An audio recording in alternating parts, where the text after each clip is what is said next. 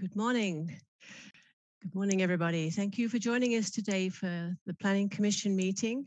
Today's date is June 8th, 2022, and the time is 9:30. Today's meeting is completely remote via Zoom. There are a couple of different ways for everybody to participate in today's meeting. If your computer is equipped with a microphone, it's recommended that you participate via the Planning Commission Zoom meeting link, which is posted on the Planning Department's homepage at sccoplanning.com. Alternatively, if your computer is not equipped with a microphone, you may provide comment by telephone. And to call in, please dial 1-669-900-6833. And then when prompted, enter your collaboration code. The number for that is 814-8152-8029. And that number is also posted on our webpage.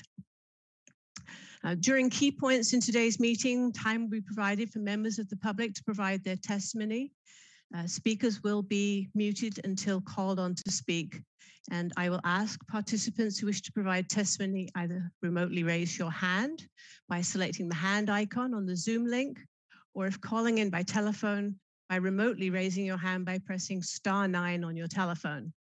I will then call participants either by your name or by the last 4 digits of your telephone number. If you're participating via the Zoom link, when I call on you to speak, you'll see a pop-up on your screen that says unmute. Please accept the pop-up, state your name for the record, and provide your testimony. If calling via telephone, you must unmute yourself by pressing *6 on the phone. When you do this, you'll be given 3 minutes to speak. If at any time you have difficulty connecting today's meeting via the Zoom link or by calling in via telephone, please email Michael Lamb at michael.lamb, and that's spelled L-A-M, at santacruzcounty.us. He'll be checking my email periodically throughout the meeting, and so he's on standby ready to assist you. So, okay, it appears that we're situated, so I'll now turn everything over to the Planning Commission Chair, Tim Gordon. Good morning, Chair Gordon. Good morning, Ms. Jess. Thank you for the intro, and we are glad to have you today. And looking forward to this hearing. Today is June 8th, and we can open this at 9:32, and we can call this meeting to order. Could we please have a roll call, Ms. Jess? Yes. All right. Commissioner Dan. Here. Commissioner Schaefer-Freitas. No. Commissioner Shepherd. Commissioner Shepherd? You're muted. Yeah, she's muted. Commissioner Shepherd? I'm here. Yes, yeah. I'm here. Thank you. Commissioner Lazenby? Here. And Chair Gordon? Here. Yeah. All right. Okay. Thank you so much. With that, we can move on to agenda item number 2 here, additions and corrections to the agenda. Do we have any today, Ms. Jess?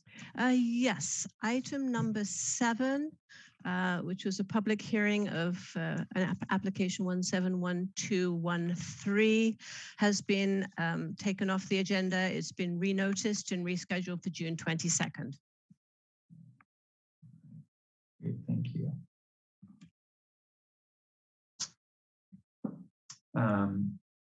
All right, moving on to agenda item number 3, declarations of ex parte communications. Do you have any declarations by any of the commissioners today? Okay, great, thank you. We can move on to agenda item number 4. This is the oral communications. This is time when members of the public have the opportunity to speak on items that are not on the agenda today. Ms. Jess, do we have any members of the public that would like to speak at this time? I'm not seeing anybody at this point. Let me hang on, 23. I'm not seeing any hands raised at this point. Okay. Excuse me, Chair Gordon. Yes. I forgot to say, I have talked to staff about the sustainability draft. I'm not sure if I need to, that's ex parte, but I better, Understood. Can't hurt to say so. Absolutely. Understood. Thank you so much. Appreciate that. Okay, then Seeing no members of the public that would like to speak at this time on agenda item number 4, we can close that and move on to agenda number 5, consent agenda item AB 361 resolution. We know it well. Are there any commissioners that would like to make a motion and a second on this item? I'll move approval. Thank you, Commissioner Dan. See Commissioner Lazenby saying. I'll second. Thank you so much. Okay, we have a motion and a second. At this time, we can just take a vote, and all those in favor of the motion, please say aye. Aye. And any opposed? And okay, hearing none, the motion passes. And we can move along. Agenda item number 6, approval of minutes from the May 25th Planning Commission meeting. Do you have any commissioners that would like to make a motion on this item? I'll move approval. Thank you, I'll Commissioner second. Dan. And a second by Commissioner Lazenby. Then we can go ahead and take a vote on this matter as well. All those in favor of the motion, please say aye. Aye. Aye. Aye. Any opposed? Any abstaining? Okay, hearing none, we can move the motion along and close that item. At this time, we are going to get to the meat of our agenda item today, and it's item number 6, or excuse me, I'm looking at the minutes. It is item number 8. Study session to consider the sustainability policy and regulatory update. Do you see? I would like to give a quick update here, or just kind of talk through the process today. This is the second in a numerous series of study sessions that we're going to look at the new sustainability update. Not really sure how long these might take. So if we get to 11:30, we'll need to take a 30-minute lunch break. And so if we see that time coming, we can just all expect that. Today's process will go as follows, similar to last week. We're going to hear a presentation from Planning Department staff.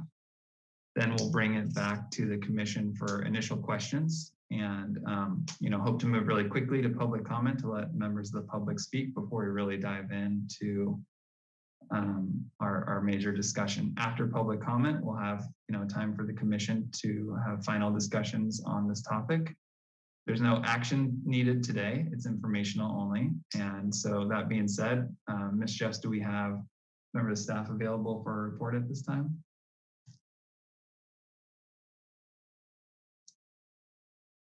Well, Ms. Jeffs, I believe you're muted. All right, so today we have Stephanie Hansen, who is the principal assistant planning director, and who's going to be presenting on this item. And she is already available to talk. Good morning, Stephanie. Good morning, Lizanne. Can you all see me? Oh, wait a second. I'm being. Hear you. Can't We see can it hear yet. you, yeah.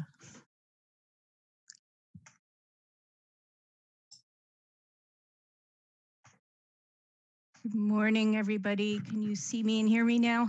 Yes. Dan, good morning. Great. Thanks. It took a second to get elevated there. With me today also is Annie Murphy. She'll be presenting today. Could you elevate her as well, please?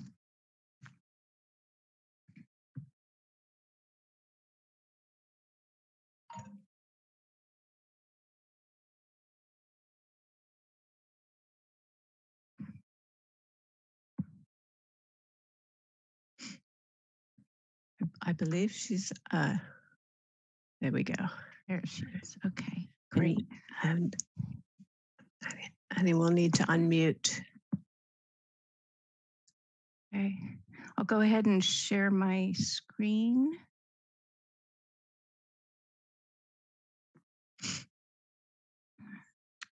Couple here, so.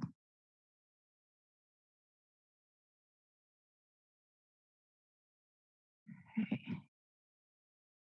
Can you all see that first slide? Mm-hmm. Okay, great. It's hard to tell when you're sharing. Okay, so good morning, commissioners. Today, we have a presentation for you. We'll be discussing the sustainability policy and regulatory update. My name is Stephanie Hansen. I'm the one of the assistant directors in the new Community Development and Infrastructure Department. Annie Murphy, senior planner, will also be presenting with me this morning. This presentation, as Tim mentioned, is the second in a series of study sessions on this project. Today, we're going to focus on the built environment, community design, and amendments to the general plan and zoning maps.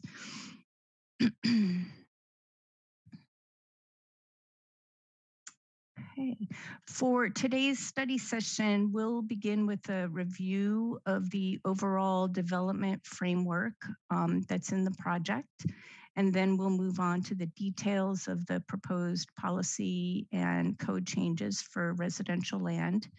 Also reviewing how new design guidelines help to shape residential development. We'll then pause the presentation, I think, because there's a lot of material here today, so that the commissioners can ask some questions on the material they've seen so far. And it'll be an opportunity for targeted discussion on residential development. Then we'll move on to commercial and industrial development, and we'll have an optional break in there for any questions from the commission, or we can just move on at that point. And then we'll review the zoning map amendments and general plan map amendments and conclude with the project schedule, and then head into questions and comments from the commission and the public. So we'll start out with kind of defining what the built environment is as it's anticipated in the project. And broadly speaking, these are areas of our communities that are developed with buildings, roads, and infrastructure. In today's presentation, we're going to focus on policies and standards related to buildings and building sites in residential, commercial, and industrial districts.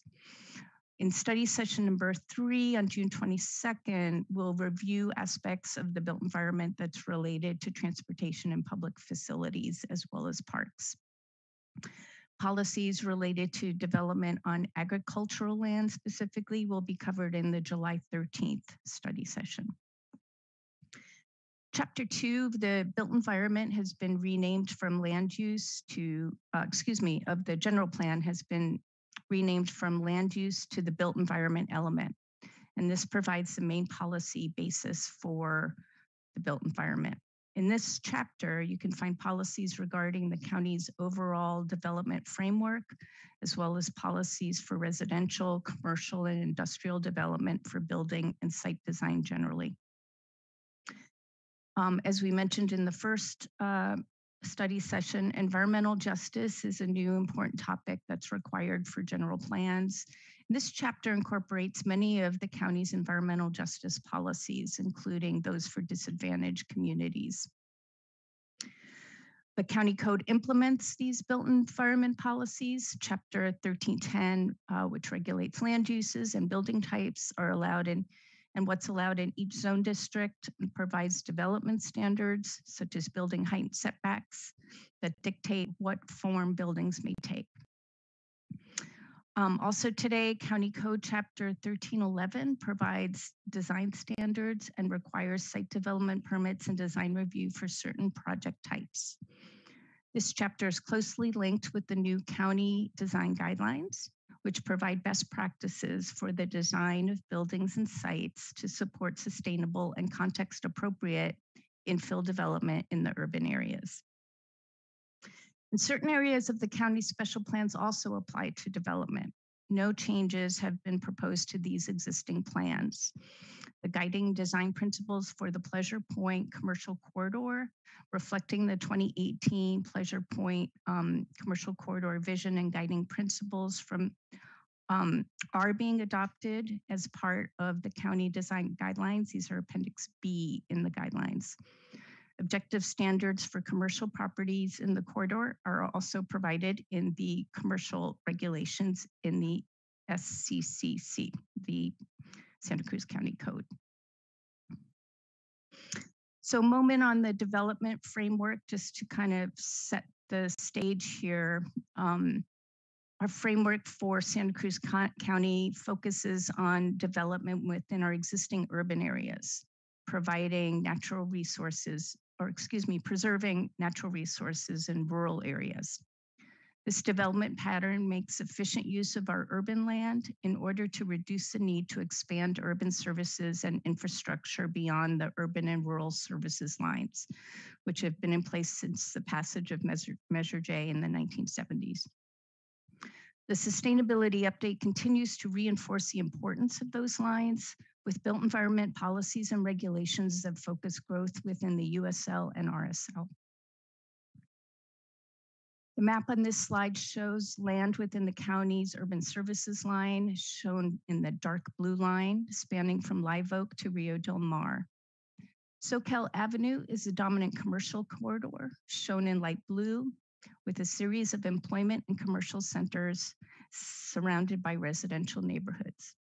In Live Oak, commercial centers and residential neighborhoods are shaped by an intersecting pattern of roadways leading to the coast and also to destinations such as the city of Santa Cruz and the city of Capitola. Key corridors in Live Oak include 17th Avenue, Capitola Road, and Portola Drive, which is shown in pink. Other Main Street corridors include Seacliff Drive, Porter Street and Main Street in Soquel, and 41st Avenue north of Portola. The sustainability update plans to accommodate growth primarily around these key corridors. This development framework allows for coordinated development of the built environment with improvements to transportation infrastructure that can support this development. Buffer areas near key corridors represent focused growth areas, which are shown in light purple on the map.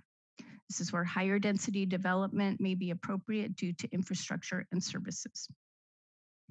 The sustainability update framework also aims for services and amenities to be located within a 15-minute walk from home for urban county residents. Now, Annie is going to lead us through a discussion of the residential development policies and standards. Thank you, Stephanie. Santa Cruz County, like much of California, faces a housing crisis, both in terms of supply and affordability. Addressing the housing crisis is key to ensuring a sustainable, livable, and equitable future for our community. Over the past 30 years, policies and zoning standards have largely favored the construction of single-family dwellings on large lots, and very few multifamily housing units have been built. Single-family dwellings are increasingly out of reach to all but the wealthiest residents. In the first quarter of 2022, only 13% of households in the county could afford to purchase a median-priced single-family dwelling, requiring an annual income of $282,000. Single-family dwellings on standard-sized lots also limit the housing supply as they require a large area of land per dwelling, further driving up costs. For rental housing, Santa Cruz County residents currently need to earn about $48 per hour, which is 3.2 times the state minimum wage, to afford the average monthly rent of $2,500. Currently in the county, there is also a mismatch between the size of dwellings and household size.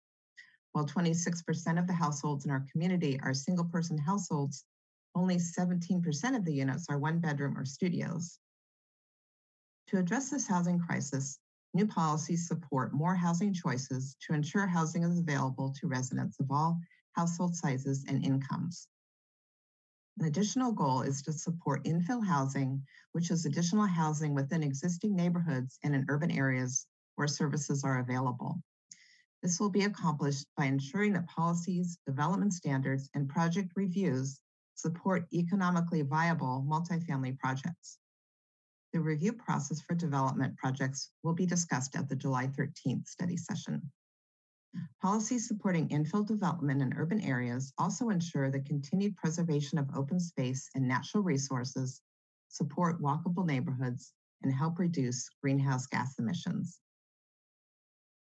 New policies also support the development of higher density projects with compact units and more overall floor area on a site, or higher building intensity in areas near transit and services. An additional goal is to ensure that the county can meet our Regional Housing Needs Allocation, or RHNA, which is the total number of housing units and affordable units our county must plan for in our next housing element cycle. The county anticipates a significant increase over previous requirements. The sustainability update sets the policy and regulatory framework to enable the county to meet our housing obligation. Accommodating our 6th cycle RHNA obligation will be addressed directly in the county's next housing element update.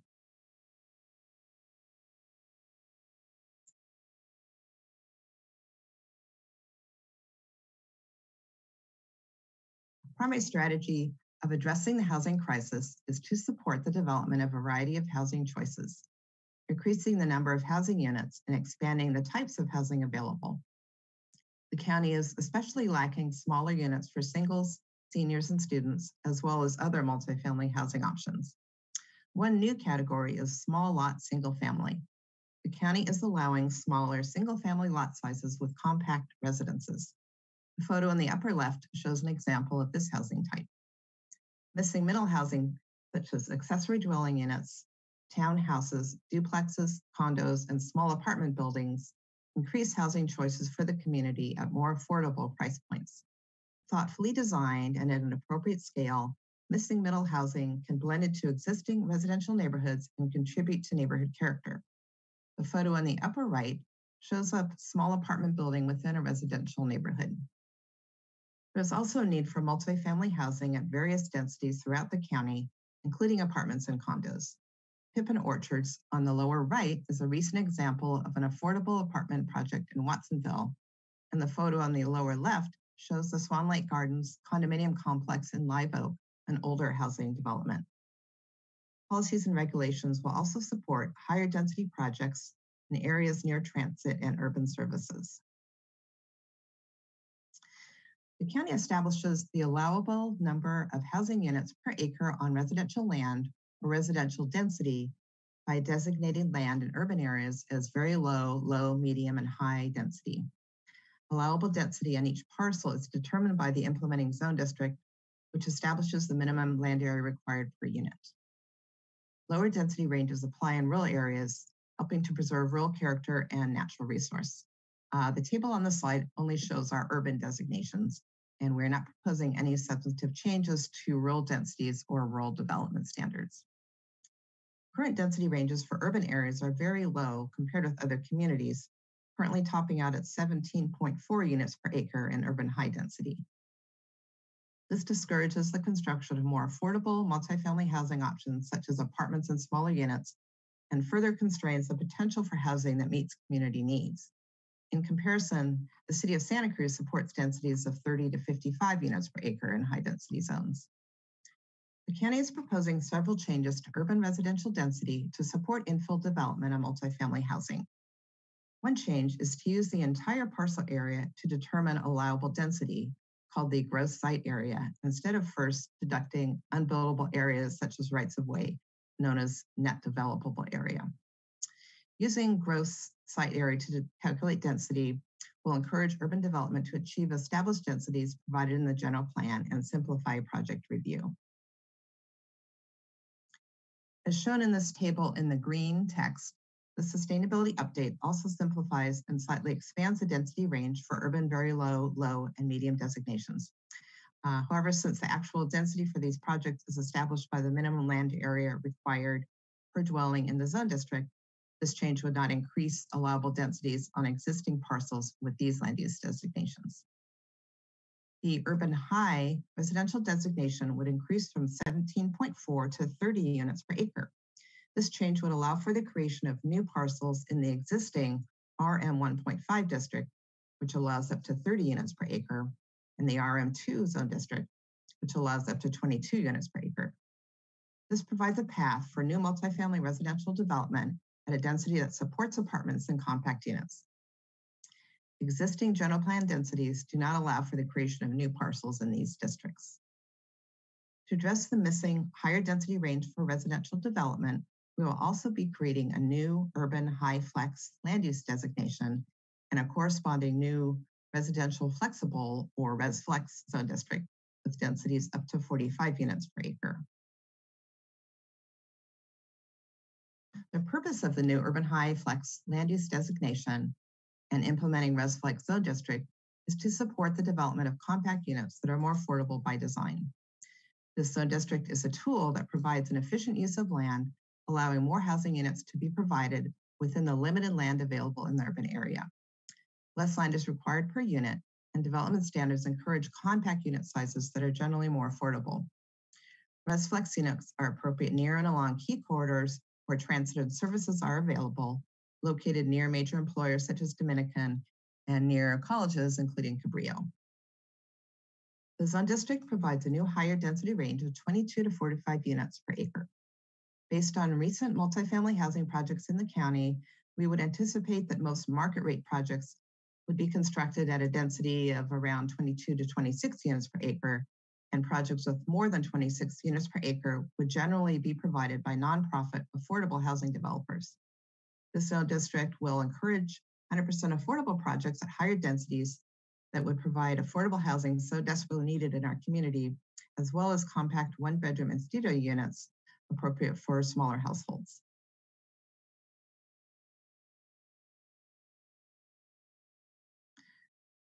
Although the urban high flex land use designation and the RF zone district is new, the zone district reflects the development density of many existing apartment and condominium complexes in urban areas of the county on both small and large sites.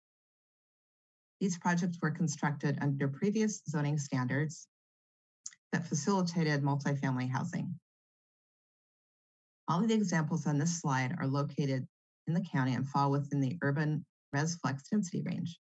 Can you advance to the next slide, please, Stephanie? Although these multifamily residences were constructed in prior decades and do not follow the new design guidelines or proposed development standards, it is apparent from these examples that the housing at these densities can integrate well with the existing neighborhood fabric through design features, appropriate massing and scale, and can include significant open space. From the exterior, it is in fact difficult to determine the density of any particular example. As you can now see, density ranges for these multifamily residences and condos range from 26 units to 38 units per acre, falling within the density range of the RM 1.5 zone district and also the density of the new Res Flex zone district. To support more housing choices, the county is also revising residential development standards for higher intensity development. Key changes to development standards are shown in the table in green. For single-family parcels, the minimum lot size has been reduced from 3,500 to 2,500 square feet to allow smaller single-family lots with compact residences for future land divisions, providing for more efficient use of urban land. Updated development standards also facilitate development on smaller single-family lots. Standards for the lower density residential multifamily or RM parcels are generally not changing. However, to support development of projects at the upper end of the RM density range from 11 to 29 units per acre, revised standards allow for increases in floor area ratio or FAR, which regulates bulk and mass on a site, and allow increases in lot coverage, which is the portion of the site that can be covered by structures. 3 stories and 35-foot height limits would also be allowed for these higher density RM projects, which can allow for additional open space and landscaping and provide space for parking. While supporting multifamily housing at these higher densities, development standards continue to regulate mass and bulk, with standards also acting as a check on the average unit size to support reasonably sized units and discourage large luxury units. Residential parking standards are also being revised, which will be reviewed in detail at the next study session on June 22nd. The project also retains multifamily development standards, which provide for compatibility with the neighborhood context in single-family neighborhoods. This includes maintaining existing 15-foot front yards setbacks and the existing interior side setbacks. Open space requirements for residential multifamily districts have been clarified,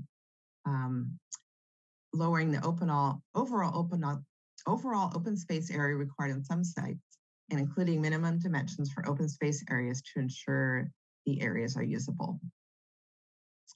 For the new ResFlex zone district, special standards are proposed to allow the higher intensity development necessary to support additional compact units. This includes heights up to 40 feet and 3 stories, and reduced front yard setbacks and increased floor area ratio. Open space is required for ResFlex development, with a minimum of 10% of the lot area devoted to open space, which may be public or private open space or a combination, to provide design flexibility. Requiring open space as a percentage of the total site area facilitates development on RF sites while continuing to provide needed open space for residents that ensures livability and quality design.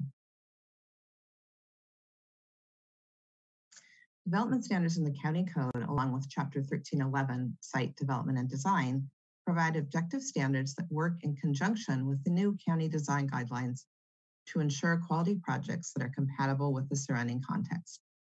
The design guidelines apply within the USL and RSL to multifamily development of 3 or more units and to commercial and mixed-use development. These guidelines provide best practices for the design of building and sites to ensure functional and attractive designs and provide for gathering places, active and attractive street frontages, quality open space and landscaping, and green building and site design features. The guidelines provide a flexible approach, allowing for creativity and diverse architectural styles that meet design goals. The guidelines provide overarching guidance as well as guidance specific to different land uses, including multifamily development and mixed use, as well as commercial. As seen in the slide, the design guidelines includes diagrams of sites and building elevations and perspective drawings with photos illustrating these design concepts in various ways to meet the design objectives. Guidance for the design of multifamily sites ensures that multifamily projects respect the scale, style, and character of the existing context. Parking is required to be located in the rear or middle of the site when feasible to maintain residential character and provide an attractive streetscape. Landscaping and trees are required within front setback areas, contributing to the urban forest. Required open space is encouraged within front setbacks, contributing to neighborhood character, and projects in residential neighborhoods are encouraged to complement existing front yard depths. Special design guidance is provided for multifamily development, which includes ResFlex sites, to ensure compatibility with adjacent sites. Recognizing that adjacent properties may include 1- and 2-story buildings, development standards require that 50% of any third story be set back an additional 5 feet from the required property setbacks. The design guidelines further help to reduce the appearance of height and mass and provide additional privacy and transition to neighborhood properties. The guidelines encourage locating taller portions of the building in the center of sites, include other design techniques, such as tapering heights down to the property lines, using pitched roof and changes in roof and wall heights as appropriate to the design style and surrounding context. Consistent with environmental justice goals, the same design principles apply to ResFlex sites as to other multifamily housing.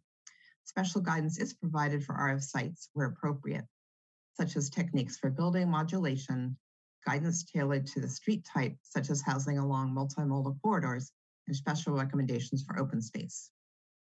For buildings, design principles are intended to maintain a human scale. Varying wall planes help to identify individual buildings and break up larger buildings.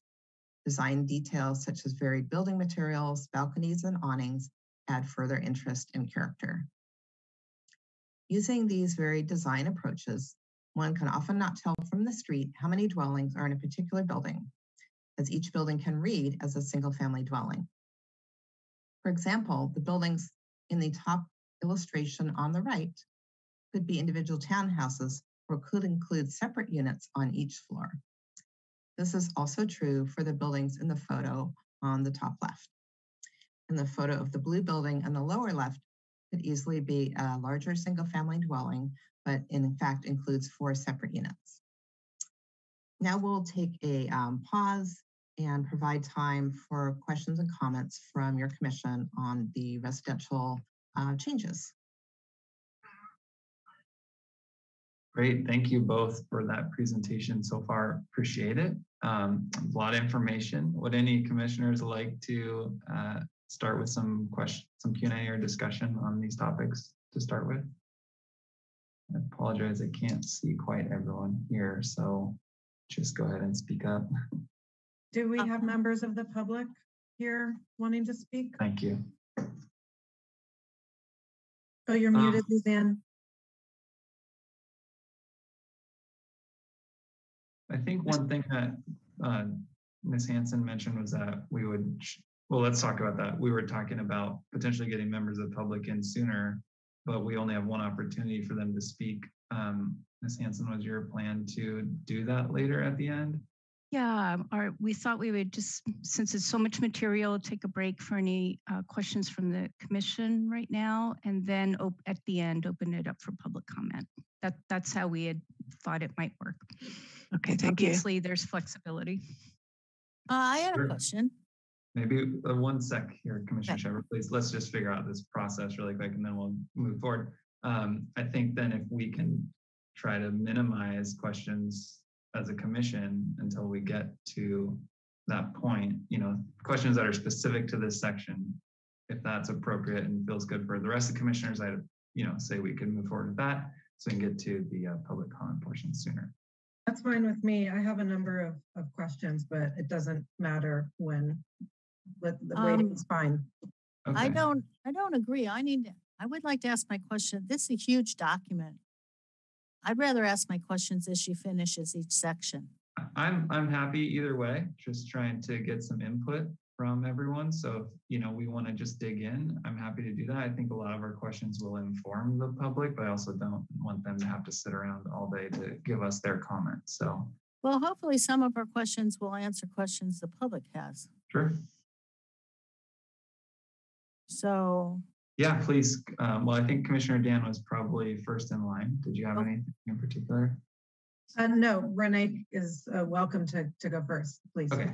Okay, well, I just have a general question. If this were a giant project, we would, you know, I know that environmental review has been done, but I have a very general question, and I'll only ask it once through the whole process, which is, I think a lot of these housing changes are well constructed, a good idea, and I think we should go ahead with them. But I have to say, have we looked at how much water we have and how much congestion it's going to cause at all? Because I had another experience of trying to go to South County yesterday and it took me an hour.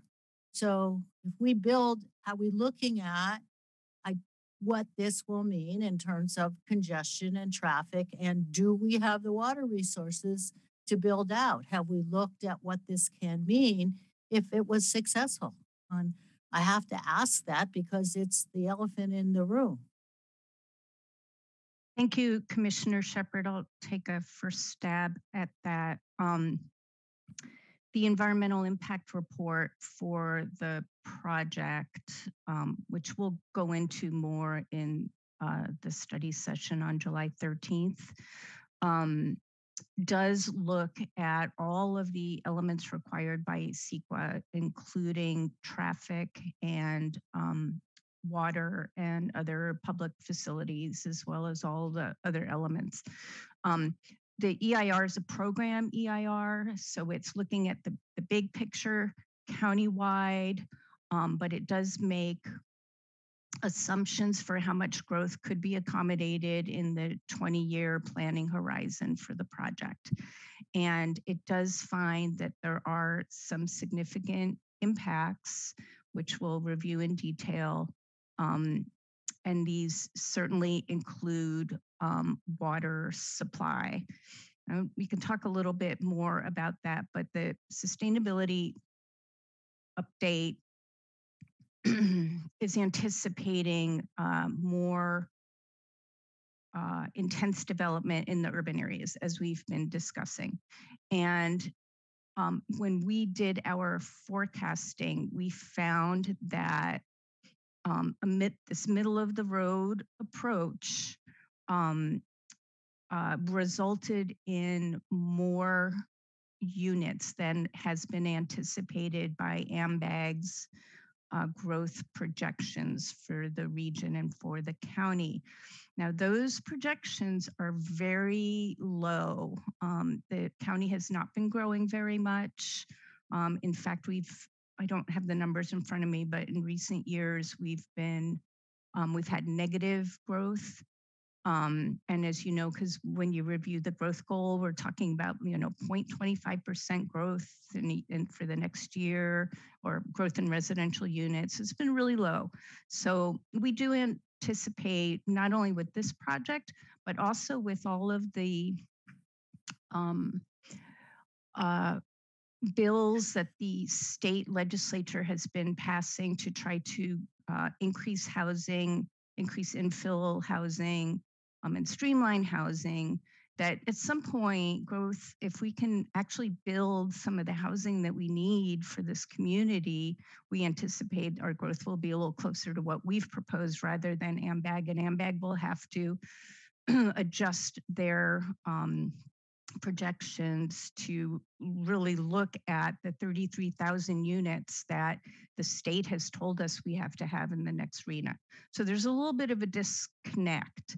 And the reason why I bring that up in particular is because the EIR does look at water supply. The water districts do their own projections so that they can tell where they're going to have a shortfall in water supply. Those are based on AMBAG's numbers. And so, as I said before, we don't think AMBAG's numbers are really going to be realistic as new housing development takes place and communities try to meet their RHNA. So there is, because we do exceed the projections done by the water districts in their forecasting, we find that there could be a significant impact associated with development over time. However, we think that the water districts have plans for addressing the sustainability of their water supplies, and they have multiple projects that are planned for over time to try to both conserve and increase storage, which leads to greater reliability in supply. So it's a little bit of a changing scenario, but the EIR does look at it in detail. Long explanation, I apologize for that. Well, I understand the explanation. It's a good explanation, but I almost think that since we passed the growth control measure all those years ago, we've never met the growth numbers that were allowed. So it's become a somewhat, I think it's an important piece of legislation, but it's somewhat irrelevant because we've never exceeded the number of allowable permit numbers ever. And yet congestion and traffic from North County to South County and back have gotten worse and worse. So I've never quite understood how supposedly we're not getting more people, but we are getting more people. And that explains the housing crisis. Like, we haven't built more, but there's a lot more people here. So this will mean more congestion. And I think when these projects get proposed, the people in whose neighborhoods they're going to be in will bring up these two issues strongly and loudly. No one's going to say we don't need more housing. I mean, it's obvious we do. But I think the planning department and government as a whole is going to be said, how can we do this? Where will the water come from? And what will it do to my trying to ever drive to South County? And I think we need to start developing those answers as part of this whole process. Otherwise, it's not going to be very well received or even well implemented. You know, this all has to be coordinated. Now, it's very fine for me to say. I don't envy people trying to do it, but I think these questions need to be asked from the start. And I think we need to keep asking them and not just do this in a disjointed area, unless this is a political strategy on our part. I didn't address traffic very much. CEQA requires that we now look at vehicle miles traveled, and this is a measurement of how much people are driving. And I think when you talk about the increased congestion on the road, in part, that's because of some of the things that we've been talking about, which are the disconnect between our land uses and our transportation facilities. We're going to talk a lot more about transportation at the next meeting. Okay. There's a whole list of projects that are proposed and over time, and we'll talk about some of the regional projects that are proposed that are also addressed in the EIR, but aren't particularly the county's projects. And that is all those projects and the work that a lot of work has been done with the Public Works Department to or old Public Works Department site of this new Community Development and Infrastructure Department to really nail down what those projects are so that they can start appearing on the capital improvement program. So we'll talk a lot more about that. I'd like to say that this isn't disjointed at all. We've taken a tremendous amount of time, years, looking at how we marry these two land use and transportation things together. We just are not talking a lot about transportation today. My last point is that every single development will have to address in an upcoming document and traffic study what their particular impacts are in the neighborhood. It's required by our existing codes. They need to look at delay at stoplights and make sure that they're not adding to the issues on the roadways, and if they are, they need to mitigate for those impacts. So I won't pretend that we've been able to look at the, what this individual site does to traffic in its immediate neighborhood, because it's such a big program. It's a 20-year growth plan. It's at a much higher level than the individual. The individual impacts will be looked at when new development is proposed. And there is no new development proposed as a part of this project, just to kind of throw that in there too. Can I jump in on this? Sorry, I wasn't planning to say anything, but I had a number of comments based on the conversation. The first is that, we can't really look at the county as a separate entity. The county hasn't really grown much in the last 30 years, but Santa Cruz and Watsonville have grown quite a bit. So that explains a lot of some of the impacts on growth. The university has grown enormously, and we should also be sure to take into consideration that the university is planning to grow another 10,000 students in the next 10 years, and that does not include the faculty and other support staff that will be coming to town to support that growth in students. So I think that we have to be able to look at that in order to understand we're not, we're separate as far as governing goes, but we're not separate as far as how we use the county and where we live and all that.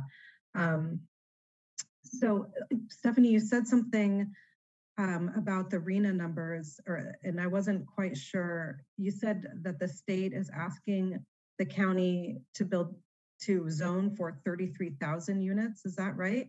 Is that for the whole region or just for the county? That's for the region. Okay, that's thanks. for the three-county region. Super important distinction because, and the region encompasses Santa Cruz County, the 4 cities, Monterey County, and San Benito, just to make that clear. Yeah, correct. Okay. Yep. Okay, that's it. I'll save the rest for later. Thanks. Great, thank you so much. Commissioner Lazenby, did you have any questions or comments at this time? I just have one, and this has to do again with the infill and the state requirements that we concentrate on infill. In some of these identified parcels, how do we, if the main objective is to have consolidated living, housing, and then with having services around it within 15 minutes. Some of these parcels would not qualify for those. Is that correct?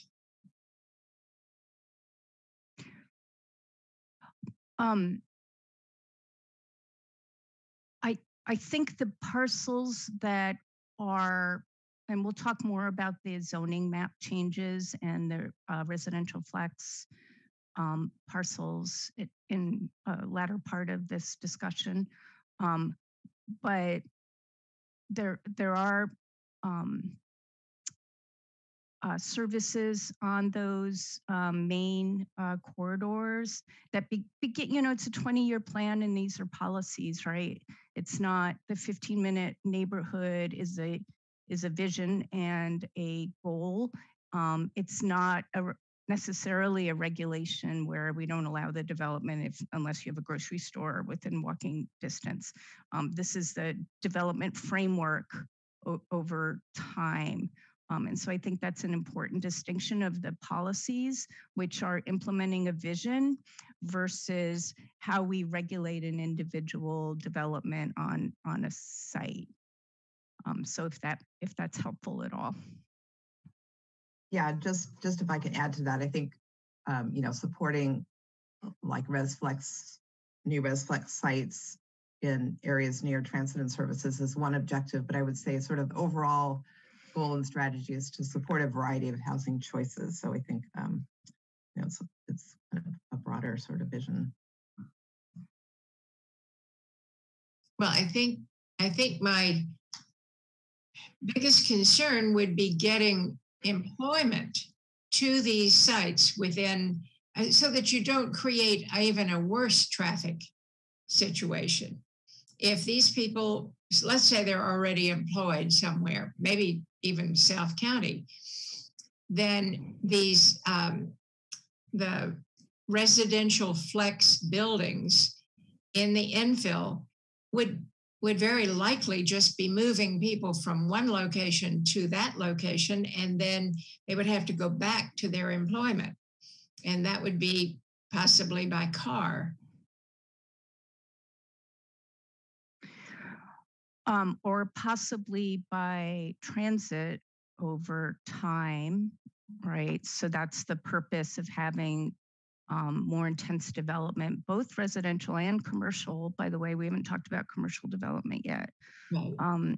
Over in assimilated in kind of areas, so we can begin to reduce some of that travel, because we agree that's definitely an issue. The amount that people are driving and the fact that they're in their cars alone, driving from home to work is part of what we're trying to address here. Thank you. That's all I had. Thank you, Commissioner Lazenby. I had one specific question that I have a lot to ask, but I'll save most of them also. But one thing in particular that stood out to me from this part of the presentation that I really want to understand, and it goes on page 10, I believe, of the report, where it says something along the lines of only affordable housing developers will get densities over 45 units an acre. And I just want to understand that a little bit better, because to me, densities, well, let me start by just asking you to clarify that, and then I want to maybe talk about it a little bit more. Yeah, I'm happy to clarify. Yeah, the staff report was more trying to sort of explain, like, based on recent projects that we've received, generally, like most market rate projects are done at like 26 units less per acre. So it was more explaining that we don't expect to see, higher densities with market rate projects, but certainly anybody who, any developer or property owner who wants to provide additional affordable units on their property can certainly, do so according to our density bonus standards. And, if they provide the number of additional units, they can qualify for that density bonus and request, concessions to our development standards as well. So you're saying, thank you for that. I just want to sum it up in my own words, make sure I really get it, that affordable housing developers will use the density bonus where other developers wouldn't. Is that really what it kind of boils down to?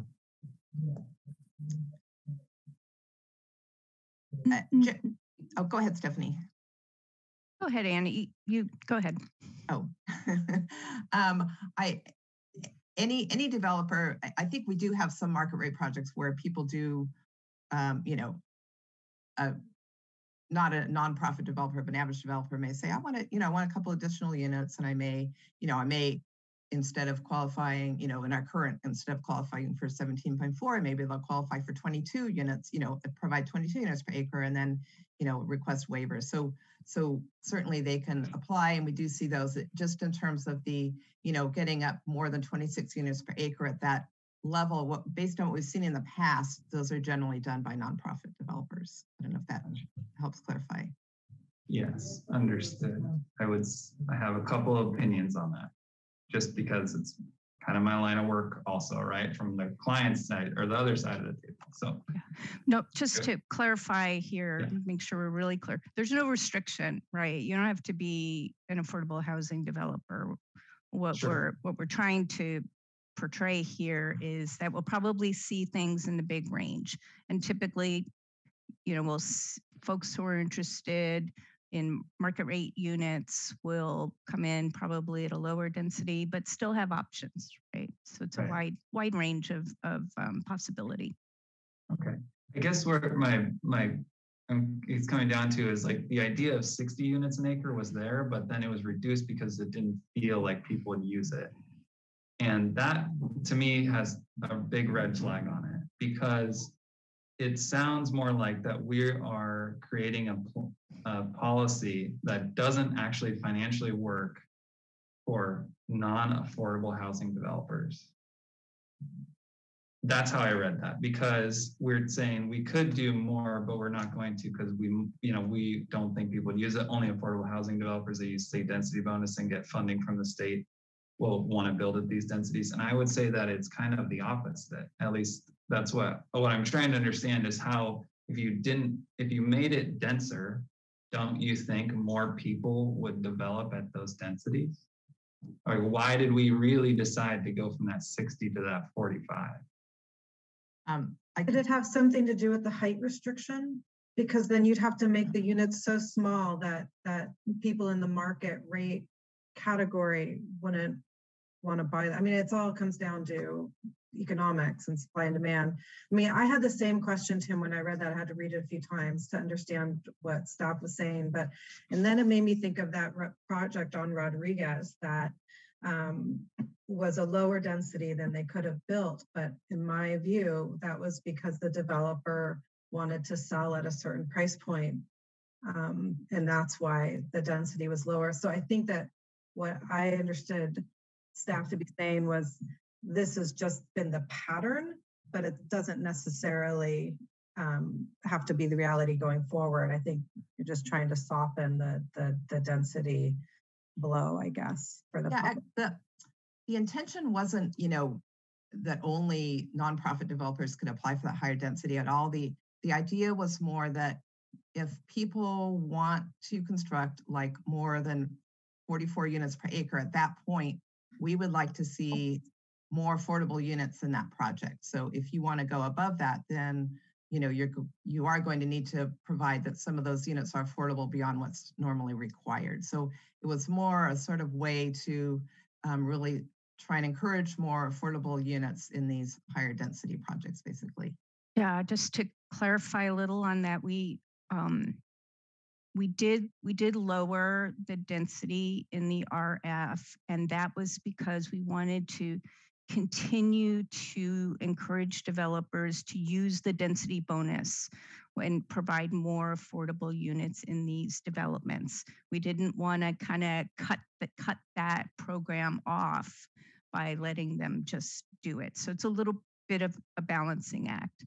And I would also say the other balancing act is, I think affordable housing developers would really encourage us to go higher but we're also trying to promote an approach that integrates well into the community. So it's a little bit, we're hoping we've kind of struck the right balance here, you know, because we have people on both sides saying, you can't build 45 units per acre here. And we also have affordable housing advocates saying you really need to go higher. So it's definitely a balancing act for this community.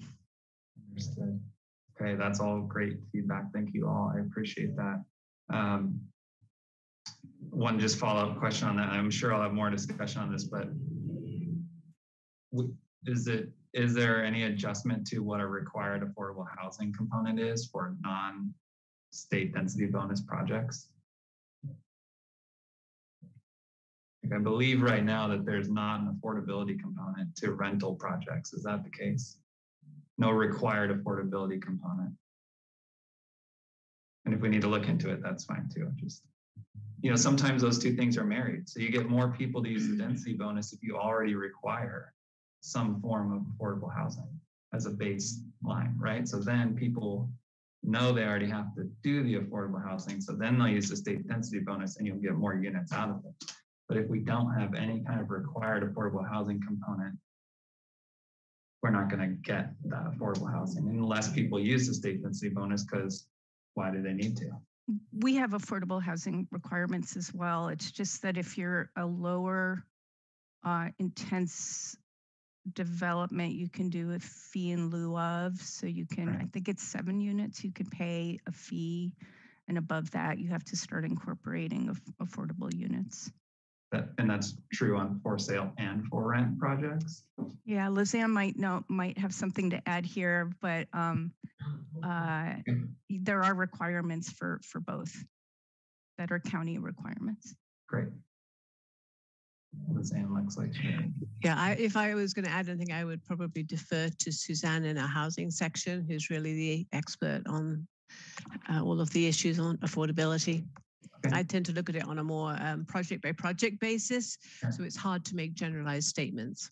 Yeah, absolutely. And I do want to preface that a lot of the questions that I have in particular are probably fairly technical for a conversation like this. And so I might, you know, follow up with a write-up that has, you know, a little bit more specific detail so that, you know, depending on the spot and don't dig through the code right now and all that kind of stuff, we can just kind of talk about it generally and then I can follow up.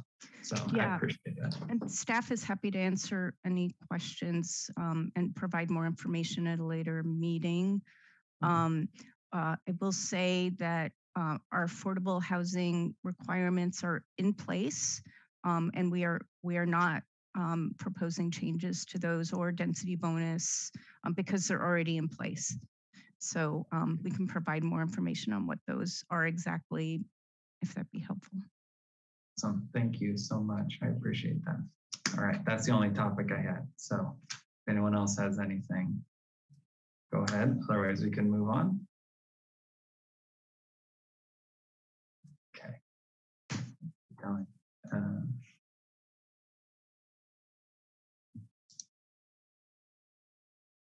Are we moving on with the presentation? Sorry. Yes. Let's please move on to the next part of the presentation. Great. Thank you. All right. Thank you, commissioners. Then we will move on to commercial and mixed use development. For commercial and industrial development, the policies and regulations in the sustainability update encourage vibrant activity centers within focused growth areas. Stephanie, are you sharing your screen or?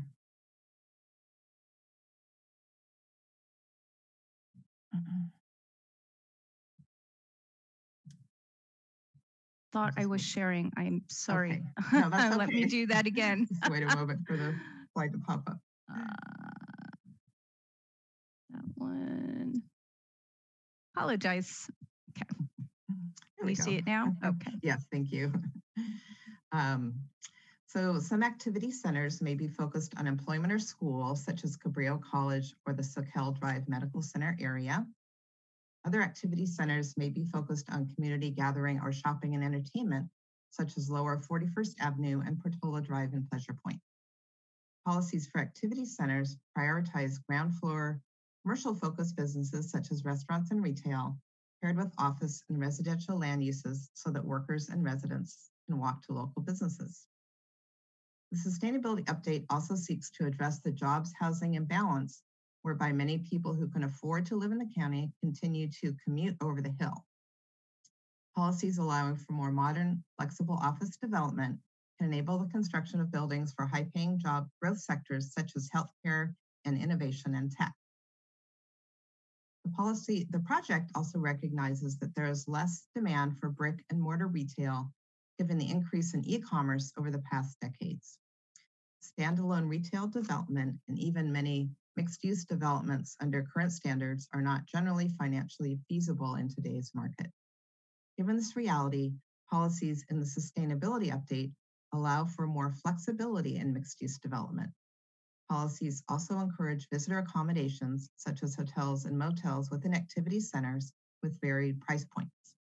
Overall, the non-residential policies in the general plan aim to increase economic vitality for Santa Cruz County, and these policies align with the county's economic vitality study, which was adopted in 2014.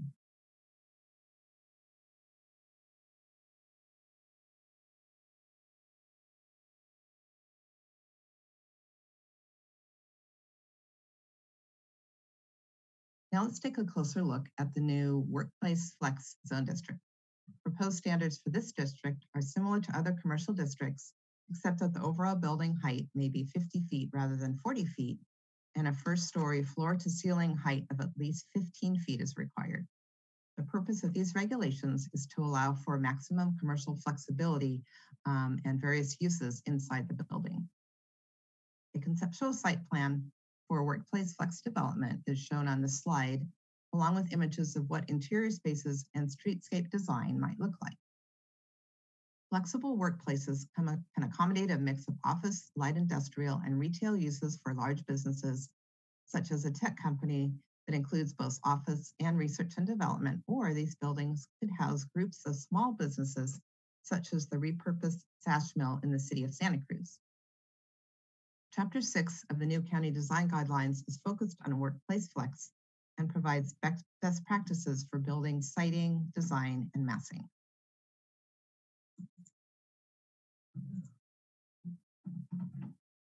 Another key change to commercial regulations in the county code is the introduction of special standards and guidelines for mixed-use residential and commercial development, which include both vertical mixed use, where residential units are incorporated into the same building with commercial development, usually with ground floor commercial, and horizontal mixed use, where residential units are located in a separate building. On this slide, example projects are shown from the design guidelines for both vertical and horizontal mixed use. As you can see, mixed use projects come in all shapes and sizes.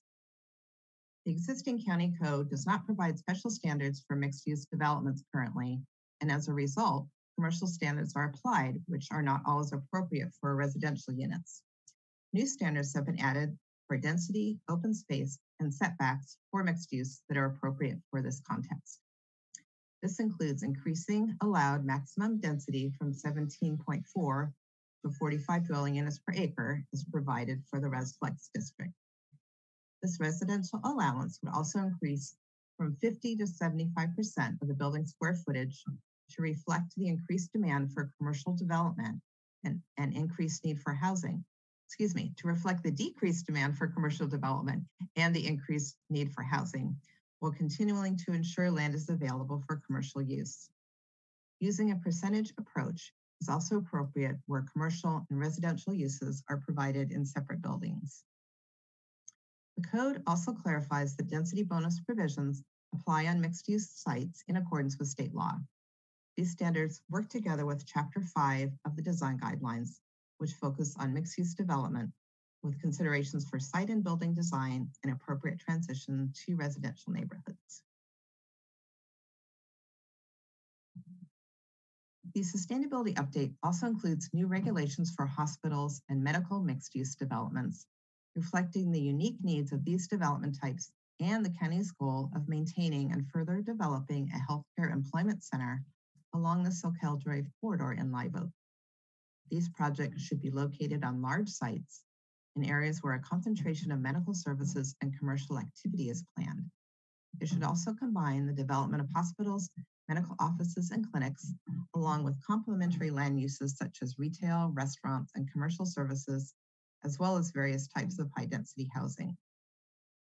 Medical mixed-use standards include a maximum height of 60 feet and 4 stories, rather than the usual 3 stories for other non-residential uses, in order to accommodate hospital programming, elevators, and mechanical equipment. Large lot coverage is higher than what is usually allowed in the public facilities district to accommodate buildings and parking garages. These sites would also be eligible for a density bonus with the provision of additional affordable units beyond what is already required.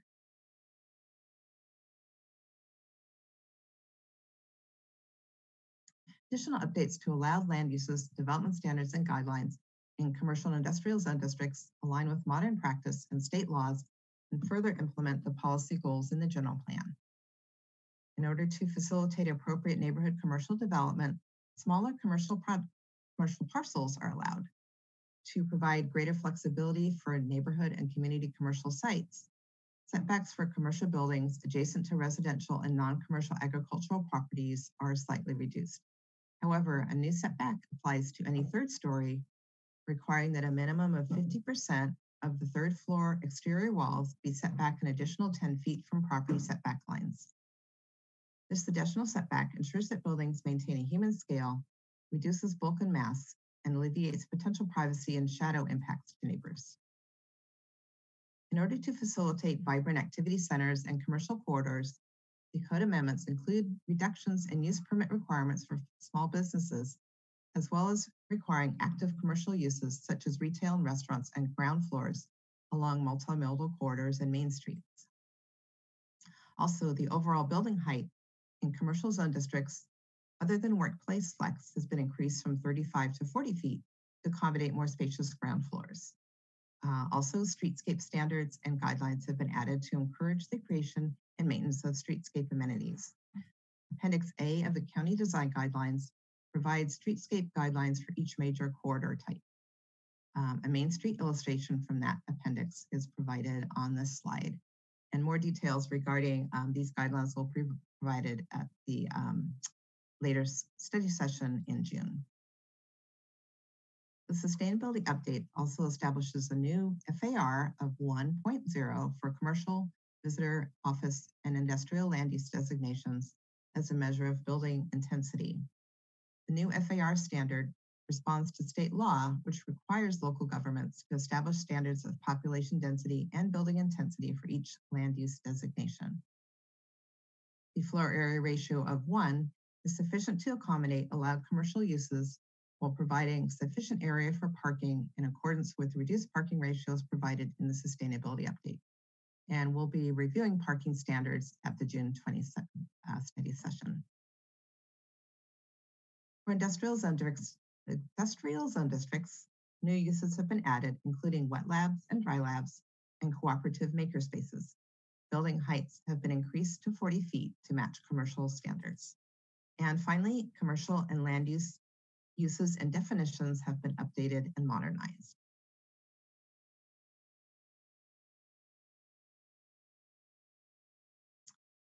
For reference, this table summarizes the key changes to commercial development standards.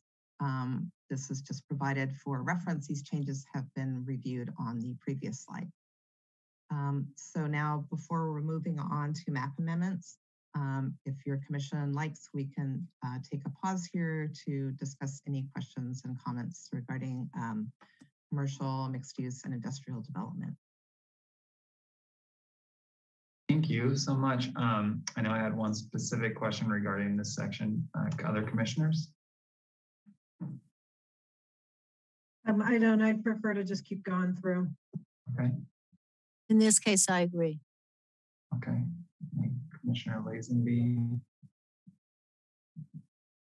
I will wait until after the public has made their input. Great, thank you so much. I can save my question also, though. kind of specific and might get us into some conversation. So I'll push off till later. So please continue with the presentation. Thank you. Thank you. Then I will turn the presentation back over to Stephanie. Okay, so now we wanted to take a little time to review the map amendments that are included in the project. The sustainability update includes some general plan, land use map and zoning map amendments to 23 selected parcels throughout the county. There are two types of land use changes. The first type of amendments are to eliminate inconsistencies between general plan maps and the zoning maps, or establish land use uses on 13 parcels throughout the county. The county is required by state law to ensure consistency between the general plan land use designations and the zoning map. No intensification of land uses is proposed as a result of these corrections. The second type of map changes include the targeted rezonings along transportation corridors to implement the sustainable framework and introduce the new urban high flex and residential flex land use designation into the community. The first of the map amendments can be found on what's included, and they're also attached to the staff report. So first we're going to review the map consistency changes. The aerials on this slide show 8 parcels in the Mid-County area that are proposed for correction. There are 2 parcels on Bromer that have residential care, and they'll change to multifamily zoning consistent with their land use. There's 2 parcels on SoCal San Jose Road that'll change to public facilities. That's the cemetery up there. 2 parcels on Laurel Glen Road that are partially zoned commercial will have their general plan designations and zoning cleaned up to recognize their rural, agricultural, and residential land uses. And 2 parcels on Glenhaven Road will also have their general plan designations amended to match their zoning and their designated agricultural soils. These maps show changes in North County. There's 1 in Davenport and then 4 in South County. The parcel in Davenport shown on the left will change from residential zoning to match its existing commercial land use. So it'll change to commercial zoning. In South County, 1 parcel in the Silva Beach area, La Selva Beach area will change from public facilities to residential to match its existing land use. 2, oh, sorry, something happened to my slides. Okay. 2 parcels along Freedom Boulevard will, with existing electrical and social club facilities, will change from agricultural to public facilities to match those existing land uses. And a portion of 1 parcel up on Hames Road where there's an active winery will change from commercial ag to just commercial zoning to match its general plan designation. There's no agricultural soils on that part of the parcel. That one's shown in yellow at the top of the slide.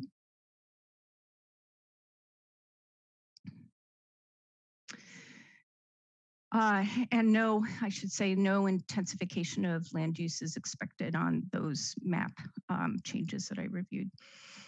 10 parcels have been identified for rezoning to the new residential flex zone district along major transportation routes, namely SoCal Drive and Portola Drive.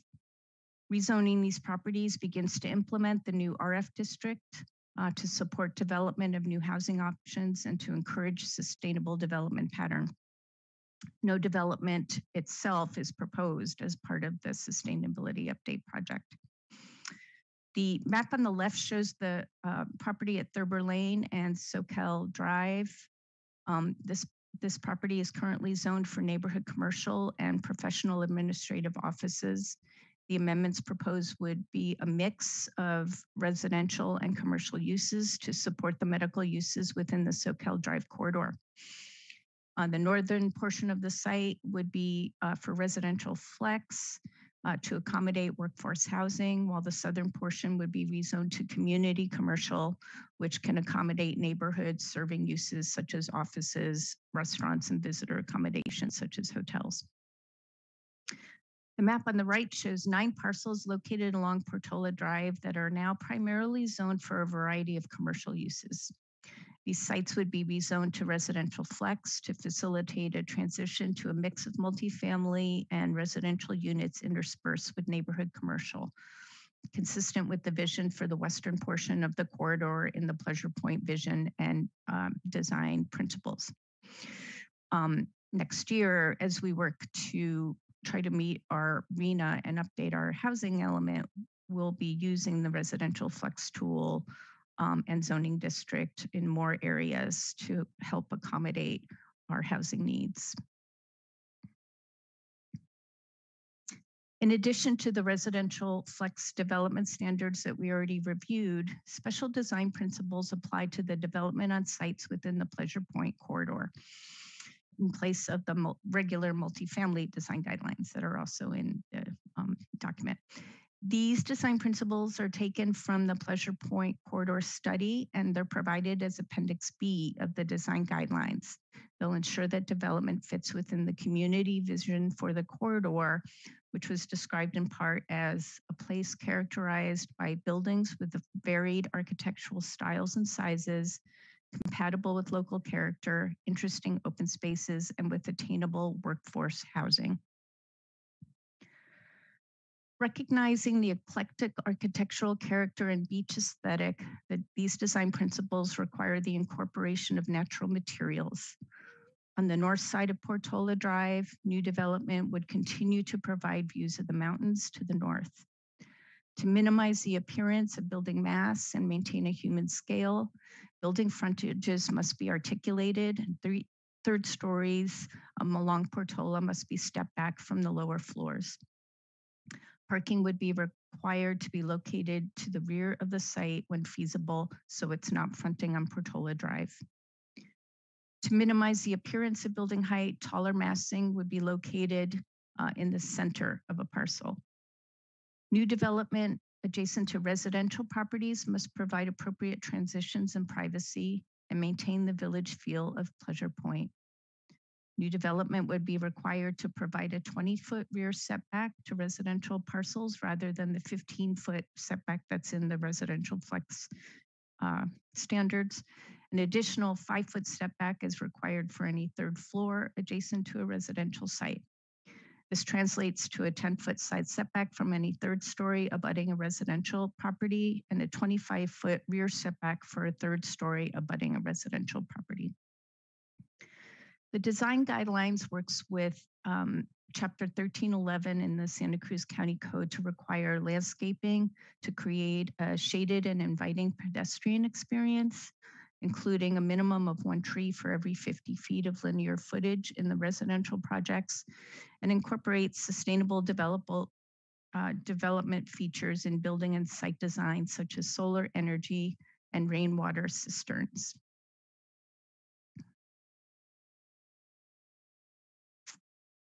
We wanted to just take a moment to review public outreach again that's done for this project.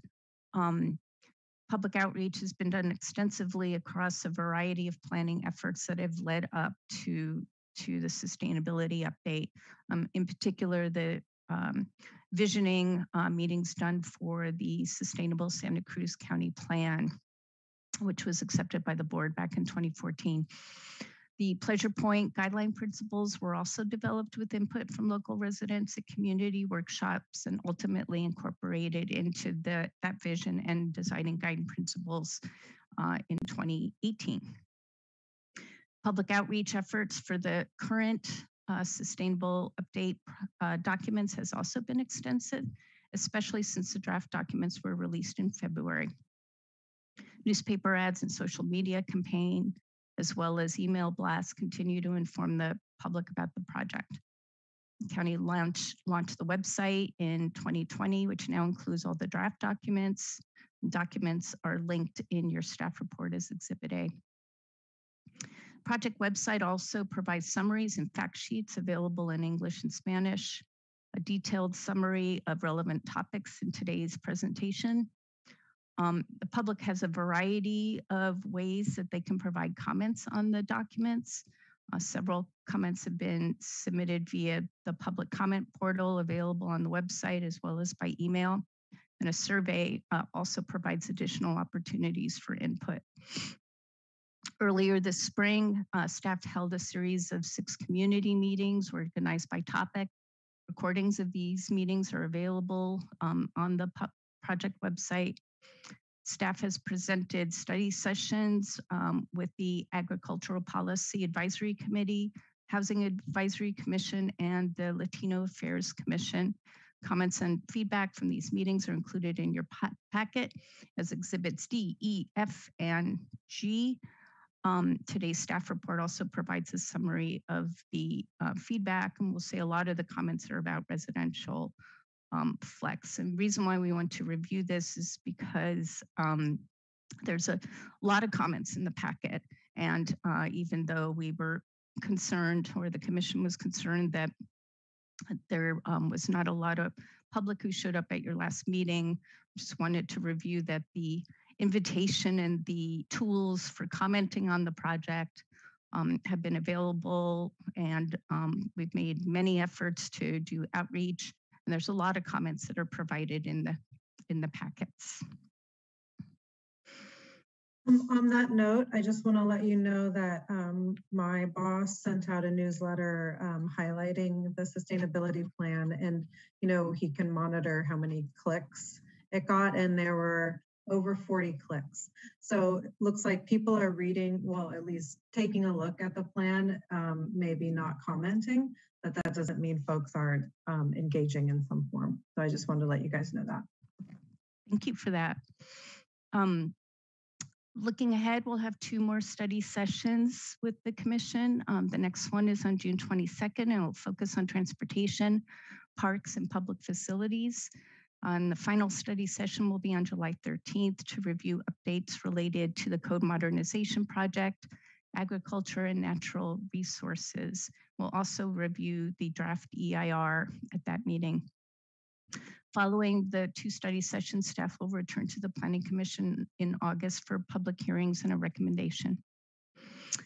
So with that, we'll end our presentation today with the recommended action, which is to conduct a study session on the sustainability update focused on the built environment, including amendments to the general plan, county code, design principles and guidelines, and amendments to the land use and zoning maps.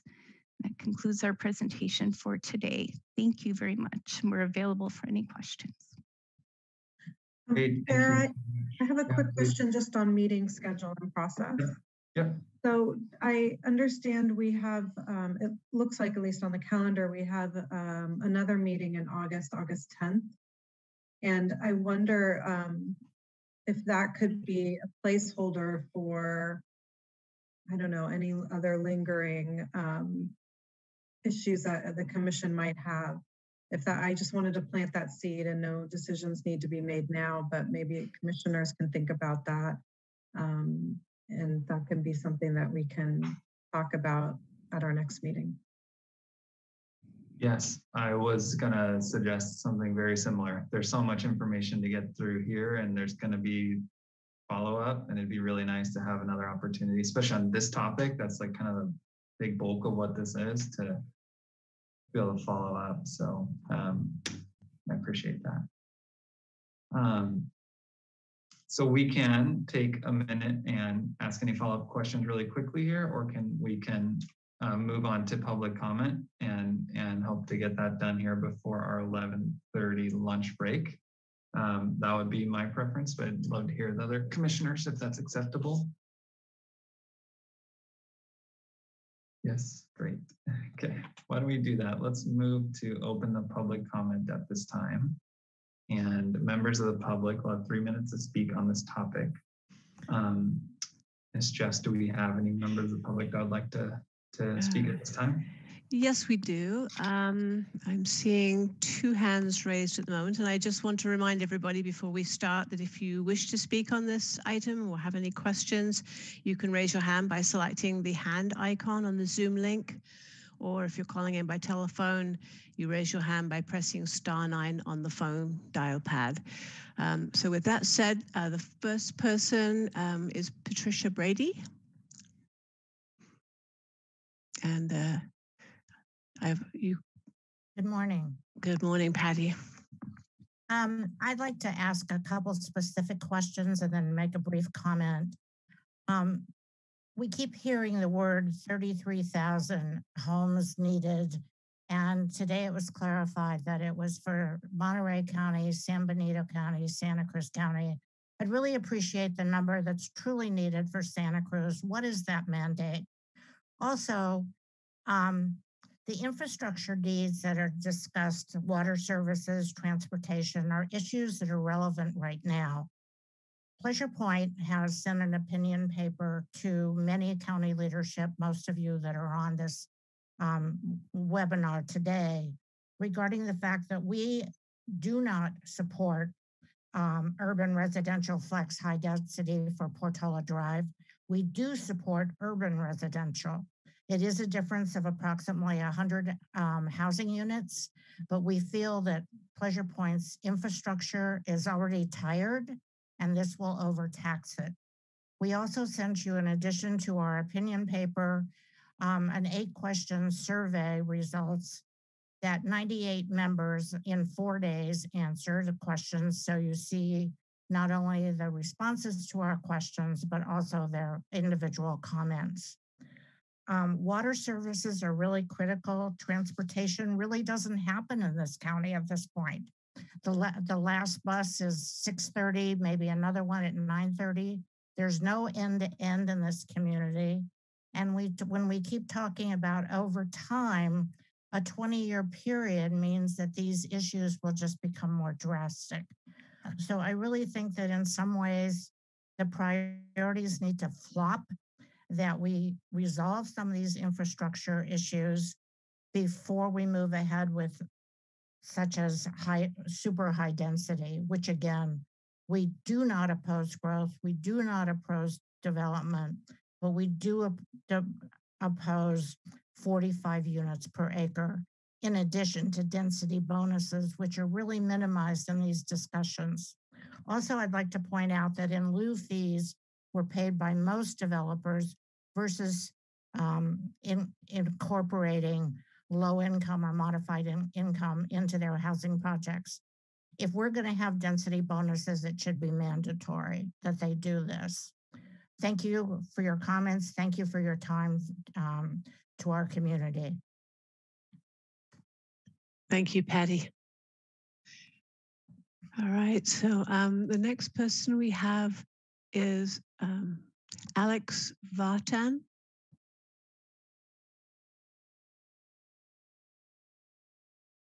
Alex, you can now speak. Hello. Hi. Hi, I just want to, again, thank you for the time to comment publicly. I've taken a pretty close look of all the documents. I'll start by saying I'm both a resident and also a commercial property owner and small-time developer in the Pleasure Point Live Oak area. I own 2 properties on Portola Drive, one of which I live on, so I'm very sensitive to a lot of the infrastructure and especially traffic and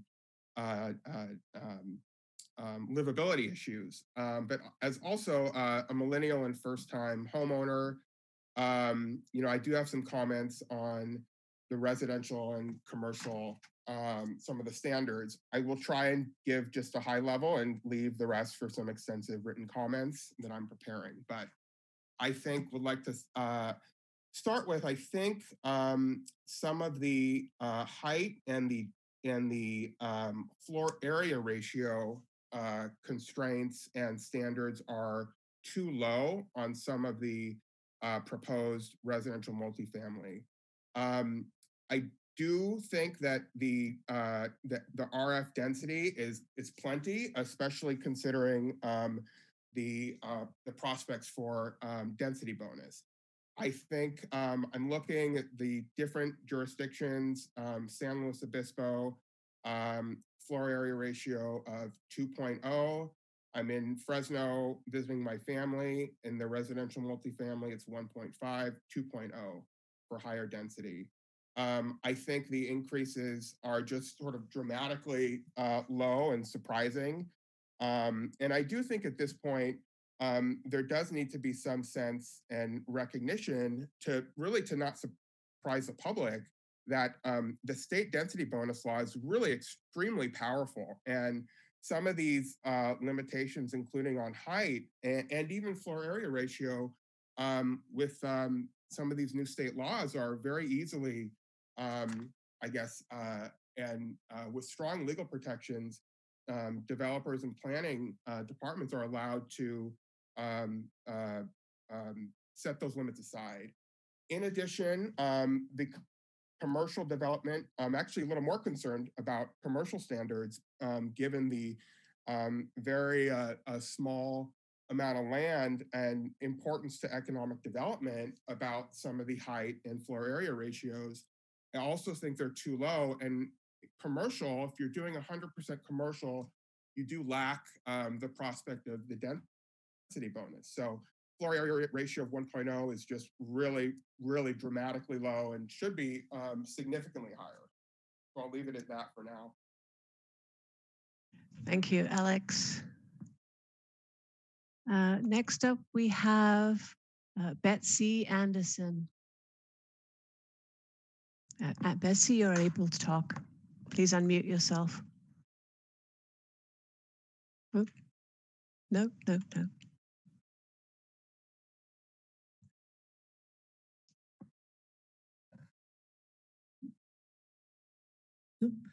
Okay. Okay. Thank you so much. I just wanted to make a comment about the images shared.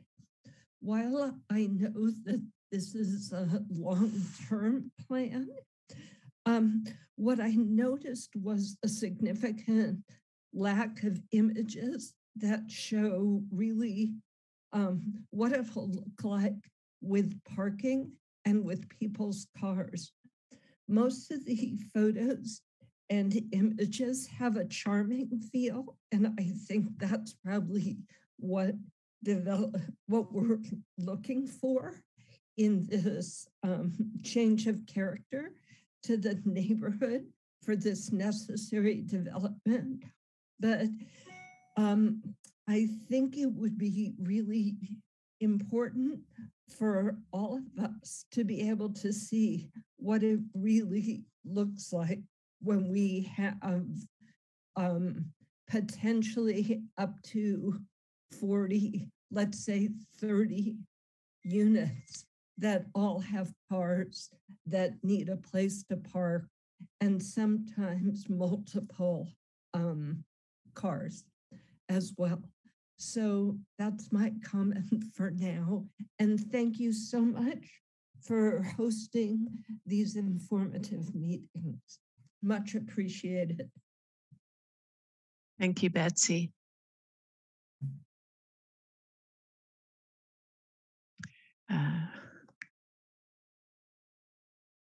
I'm not seeing any hands raised at this time. So if you do wish to speak, please raise your hand by hitting the star, the icon on your the hand icon, or *9 on your phone. I have Janine. Janine, hello, good morning. Hello there. My name is Janine, and I want to thank you, first of all, for the presentation and the review of what is a lot of material. So thank you for this presentation. I do like the general direction of the urban residential flex designation, and that you're recognizing the need for all sorts of missing middle infill housing. I'm going to keep my comments general at this time, leave more specifics for written comment. But generally, I wanted to say that I recently heard the county's chief administrative officer describe the unincorporated county as the equivalent of a city, given that there's a population of 140,000 people.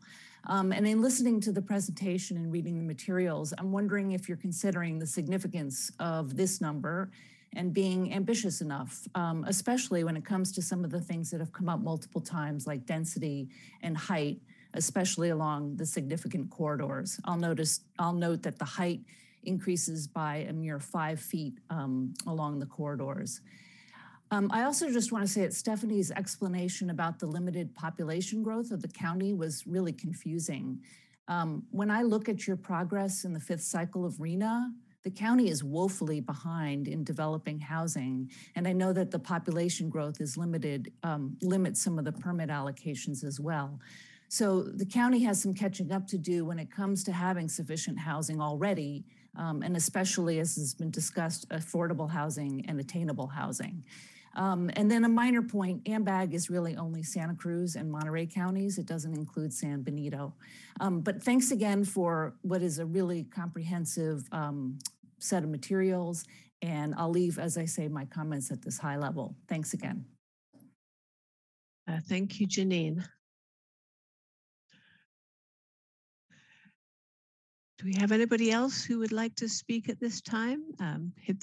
Hit the hand icon at the bottom of your screen, or *9 on your telephone if you'd like to speak. All right, we have Henry Hooker. Hi, good morning, Henry. Good morning. Can you hear me? We can hear you. Good. I just have a few comments. There seems to be an underlying assumption that market rate housing is luxury housing, and that's bad housing, because what we need is affordable housing. The problem here is that we need all of the above. And to the extent that we limit market rate housing, we encourage those seeking market rate housing to purchase or rent the existing housing stock, which is exactly what's happening throughout the county at this moment, because we're not focusing on building housing. Everybody says, well, we want to have affordable housing, but not market rate housing.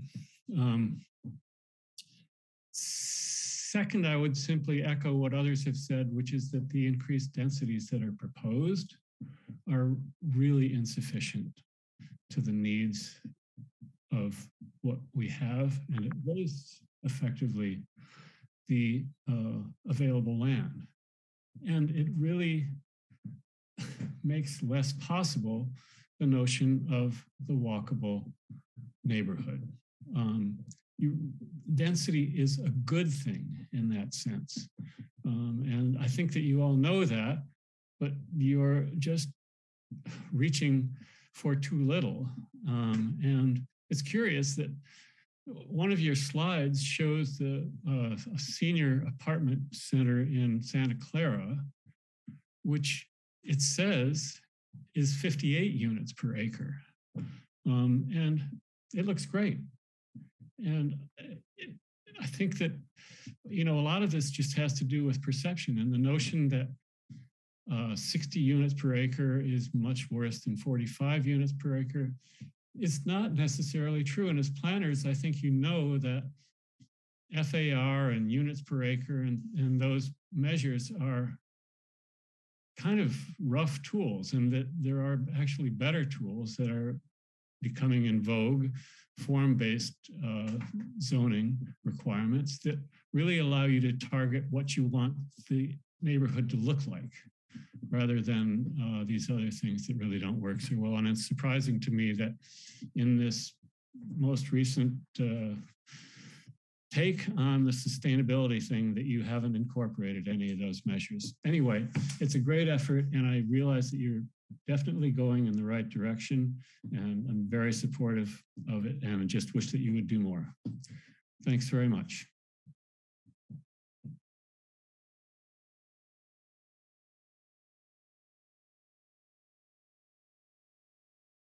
Ms. Jess, you are muted.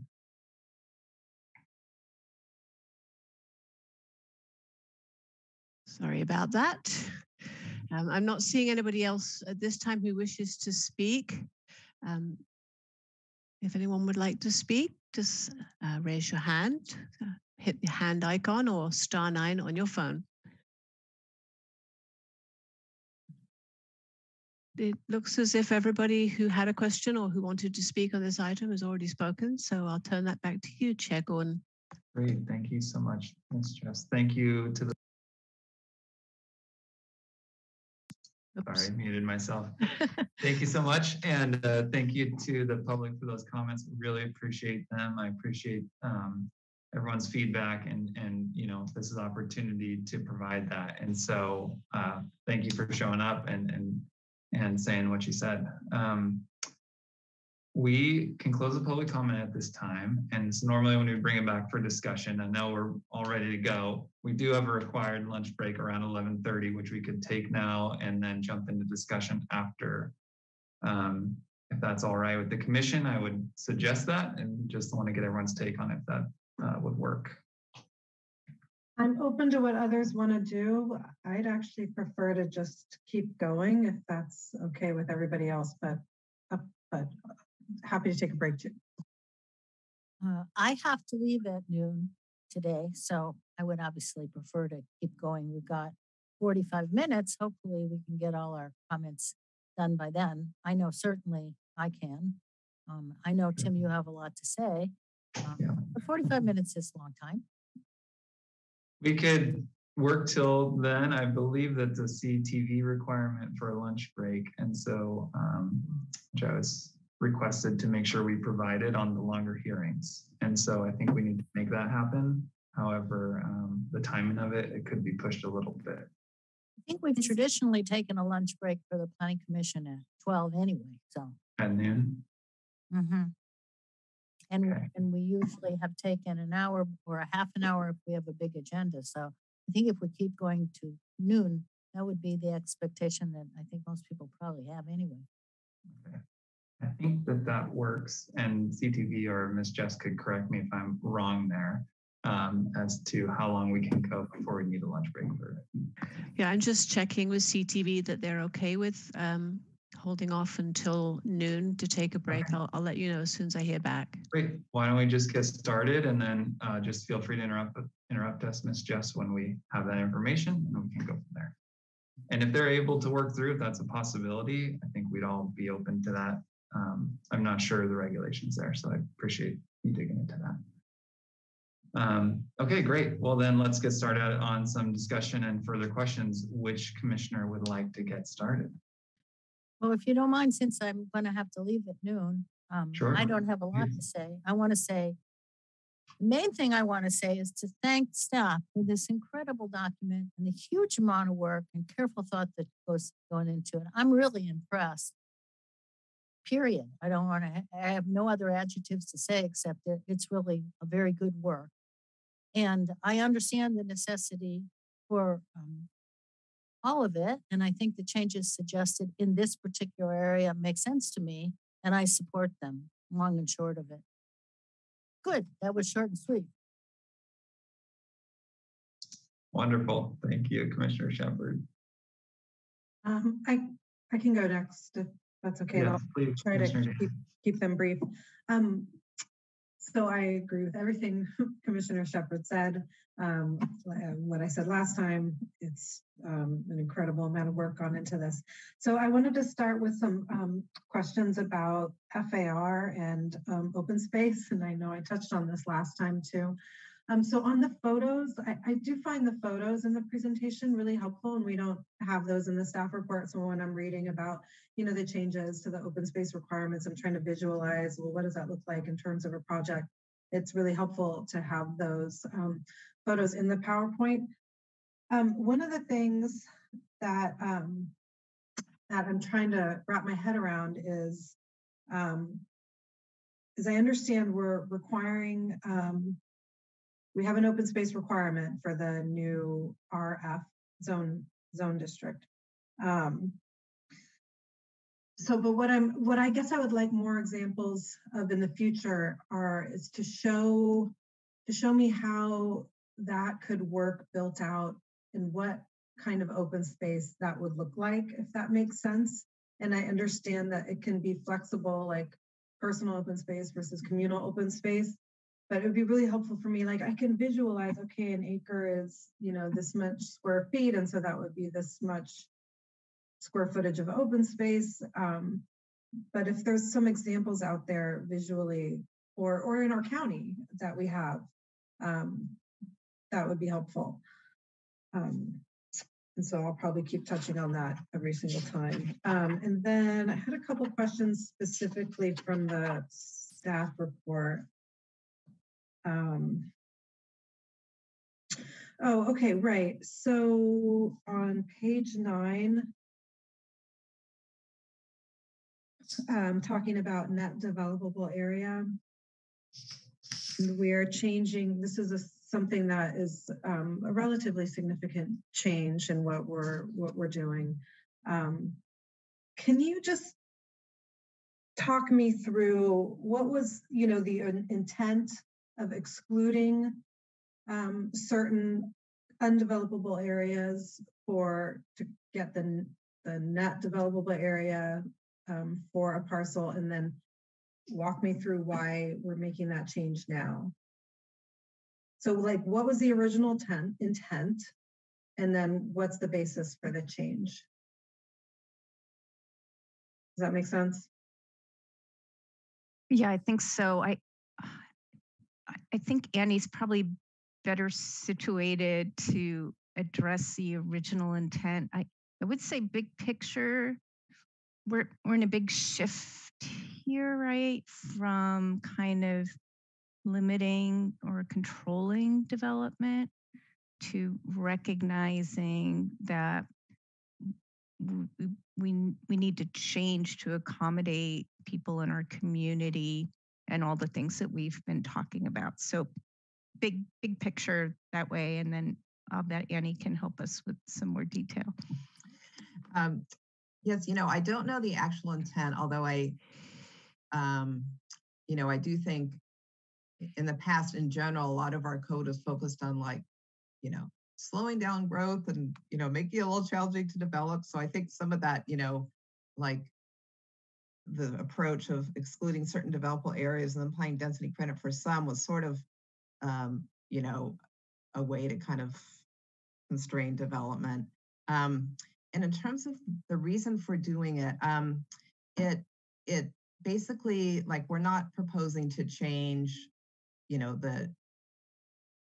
the densities in general of like RM zone districts, because it is defined by the zone district, which establishes the minimum site area per dwelling. But this is sort of a way to enable like a large multifamily site where, let's say a portion of the slide has 30% slopes or something, then that can be included in the overall development area. So it may, on some, especially larger multifamily sites in the urban areas, it may allow for some additional units without actually changing the rezoning parcels. So that's kind of the intent of it. And the intent is also to, even though it would be included in the overall density calculations for the site, we would still continue to apply existing protections such as not developing and repairing corridors. So we continue to protect those areas. It would just, on some sites, allow for additional units to be constructed. So, and I guess this maybe doesn't need to be answered now, but just to be thinking it through for the future. And I don't know how many sites like this exist, but if you had an acre site and 70% of it was on a 30% slope, you would still be able to count that 70% for what the 30% would be the developable area. I mean, I think that there are probably situations that need a little bit more nuance, right? So I guess I'm thinking about it in that way, but I do appreciate that we're at least limiting the development on slopes. I think that there's a lot of reasons not to do that, and for safety and all sorts of things. So anyway, that's just something to think about going forward. And quickly, I'm just going to jump in here. I did hear back from CTV, and they're okay with going till 12. Awesome. Thank you, CTV. And then I actually had a similar question about on page 11 about the density bonus that Tim brought up. And so I think you answered that. So thank you very much.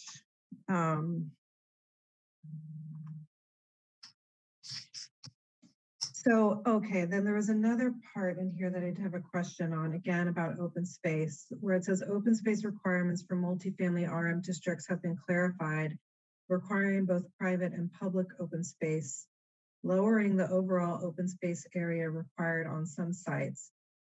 So I guess at some point I'd like a little bit more explanation about what that really means in reality. I am not opposed to the RF zone, and I support higher densities. I think open space and design are going to be critical, even more critical the higher densities you go up. And it can be done. I've seen excellent designs at high density. In fact, one from Tim's group. So it can be done. So, but I think these things are critical, and to make the units desirable, open spaces is also has to be part of that mix.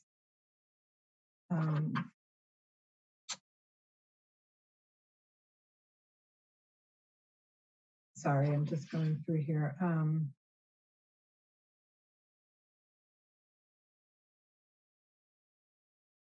Okay, I did have a question on page 12 too about SB 478, which says applies to parcels in the county within census designated places and zone districts that allow multifamily housing or mixed use development. Again, this doesn't have to be now, but it would be great to have a map of where those places are in one of the next study sessions. And then I had some other, there was, I'm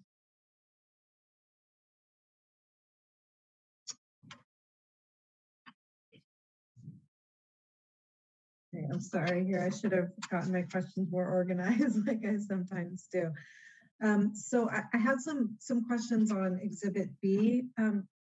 You know, some of them are related to topics we're going to get to later. So I wasn't sure if I should talk about them now, except I am actually going to be missing the study session on ag uses. So I think I do want to just quickly go through them. On page 41, when we talk about agricultural service establishments, can we have a definition of that? And maybe that is already defined somewhere that I haven't read yet in the voluminous materials, but that would be helpful to know exactly what we're talking about there. On page 43, the temporary events and weddings section, this is a big one.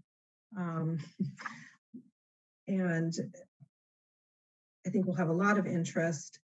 In the third paragraph under temporary events and weddings, talking about standards and limitations for commercial weddings. Do we want to also broaden that to events? When we're, I mean, that's one of the questions I had. Are we talking specifically only for weddings, or are we, you know, including other commercial party type events, be like, you know, bar mitzvah or whatever? It might be helpful just to clarify that. And then I won't go into the specifics yet here, but I think there are probably some things that I'd like changed in going forward in the future. Well, specifically, I'll just mention notification to adjacent properties, I think will need to be greater than 500 feet. And maybe another rubric would be more appropriate than a feet, because a lot of these are in rural areas where parcels are far apart and 500 feet might not even capture the next house over. But knowing this was a big issue in our district, and part of the reason why it's in here actually. So the situation I'm thinking of, the adjacent property owners were a lot farther, that were impacted by the commercial weddings, were a lot farther away than 500 feet. I'm almost done. Okay, and then on page 47 of Exhibit B, now we're talking about procedure. And this is all new and it's very exciting. I'm bringing this up now because again, I'm going to miss the study session where we're going to dig into this. Where we're talking about zoning clearance. Who's going to be doing the review? What would be the equivalent of that to our process now? That would be helpful for me to know. And then also, is the zoning clearance, is that appealable or is that just the appealable elements start at the minor use or site development permit, which is equivalent to our level 3?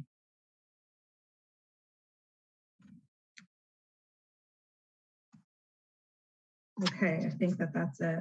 Oh wait, one more, hold on. Nope, that's it. Thank you very much. And thank you so much for all your work. You guys have put so much work into this. I'm trying my best to keep up. So thank you. Chairman Gordon? Yes, please. Could I say one more thing? Yes. My comment was specifically about the general plan about the built environment that we've just reviewed. But I had quite a few, I guess I missed the fact that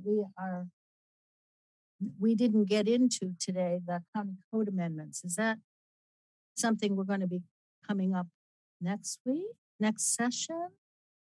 This session on July 13th. Okay, good. Because like Commissioner Dan, I have a lot of issues to discuss there. And I just want, and then I had to step out of the room for a minute. And I heard she was bringing up a few things. So good.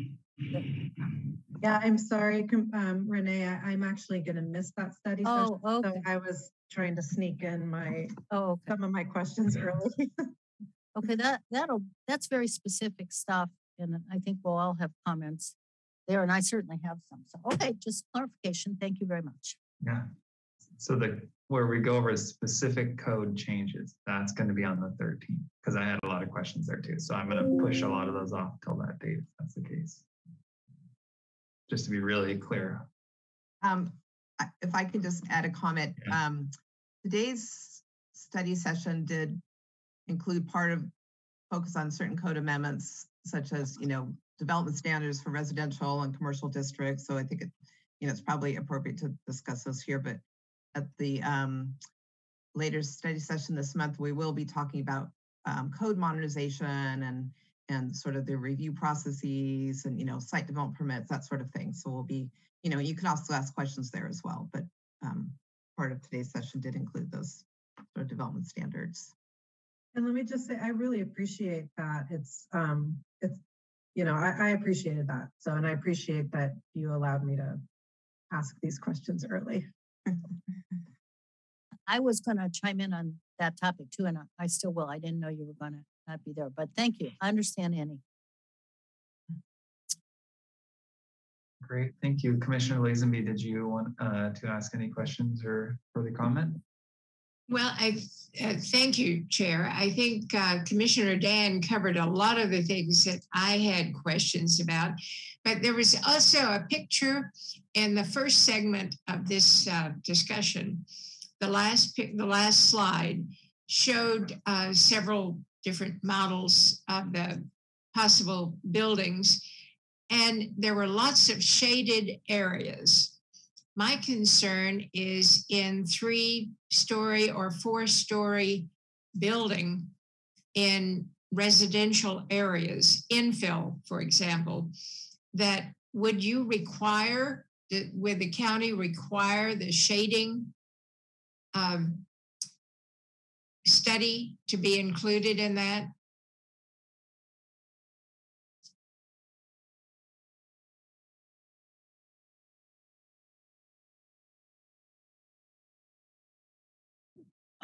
Lizanne, that's an existing requirement. And there's also state law that addresses it.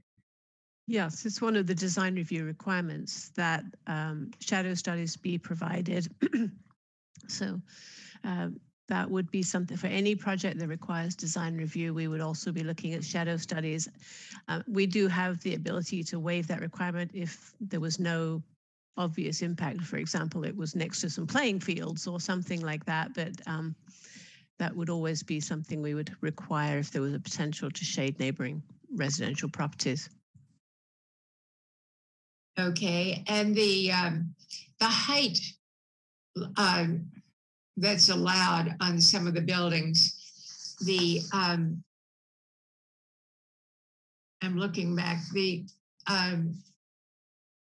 hospital up to 60, hospital and medical up to 60 feet in height, 4 stories. Am I correct in that? Yes. And the activity center, 40 feet? Commercial in general would be at 40 feet. Okay, and would that be true even if it was in a residential area? The zoning for that area had been residential, and you could still rezone that infill property or parcel to have a 40-foot height?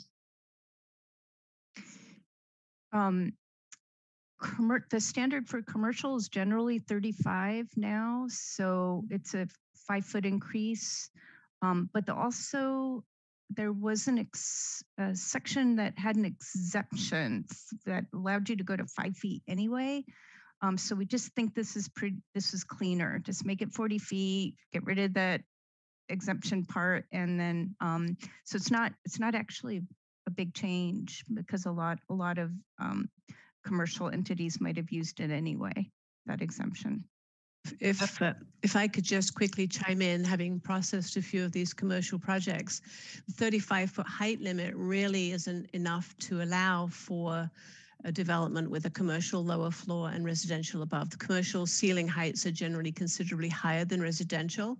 And in the presentation, I know that the 3-story residential height would be maintained at 35.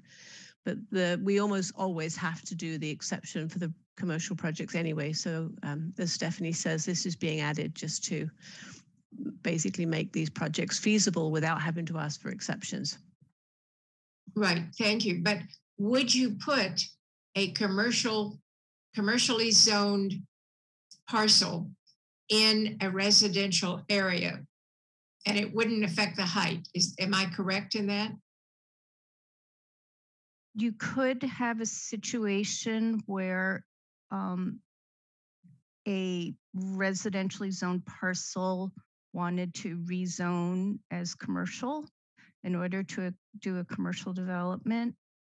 Frankly, we're not seeing a lot of that these days. It's exactly the opposite. But I think for any individual rezoning proposal, we probably would take a look at the context and the area. Are they trying to provide a local neighborhood service that makes sense on a corner, perhaps? Really would depend on the individual place.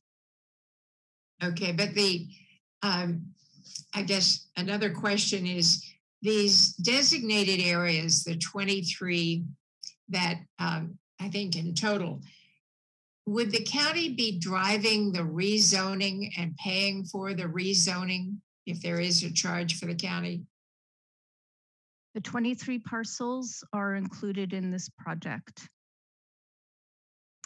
This is a county project. Okay, but would it be up to the developer to apply for a rezoning? No, the rezoning is part of this project. Okay, thank you. I think that's all I have. Thank you. Hey, thank you, commissioners. I appreciate the questions, and I've got about 20 minutes here, so I'll try and breeze through it. I'm not gonna lie, I have a lot of questions. So let's just get started. I do want to, again, extend a thank you to everyone who's worked on this. I know it's, a lot of the planning department's team, a lot of other people, including sub-consultants, there are a lot of people working on this. And so I just want to thank everyone for the energy that's gone into this and looking forward to moving it along. I had a few general questions and then just some, some comments and some ideas, and I'm hoping we can resolve a few things here. And again, you know, I have some really more specific things that I might just write to everyone about in the interest of time and giving, you know, planning staff the opportunity to think about it before having to come up with some stuff on the fly.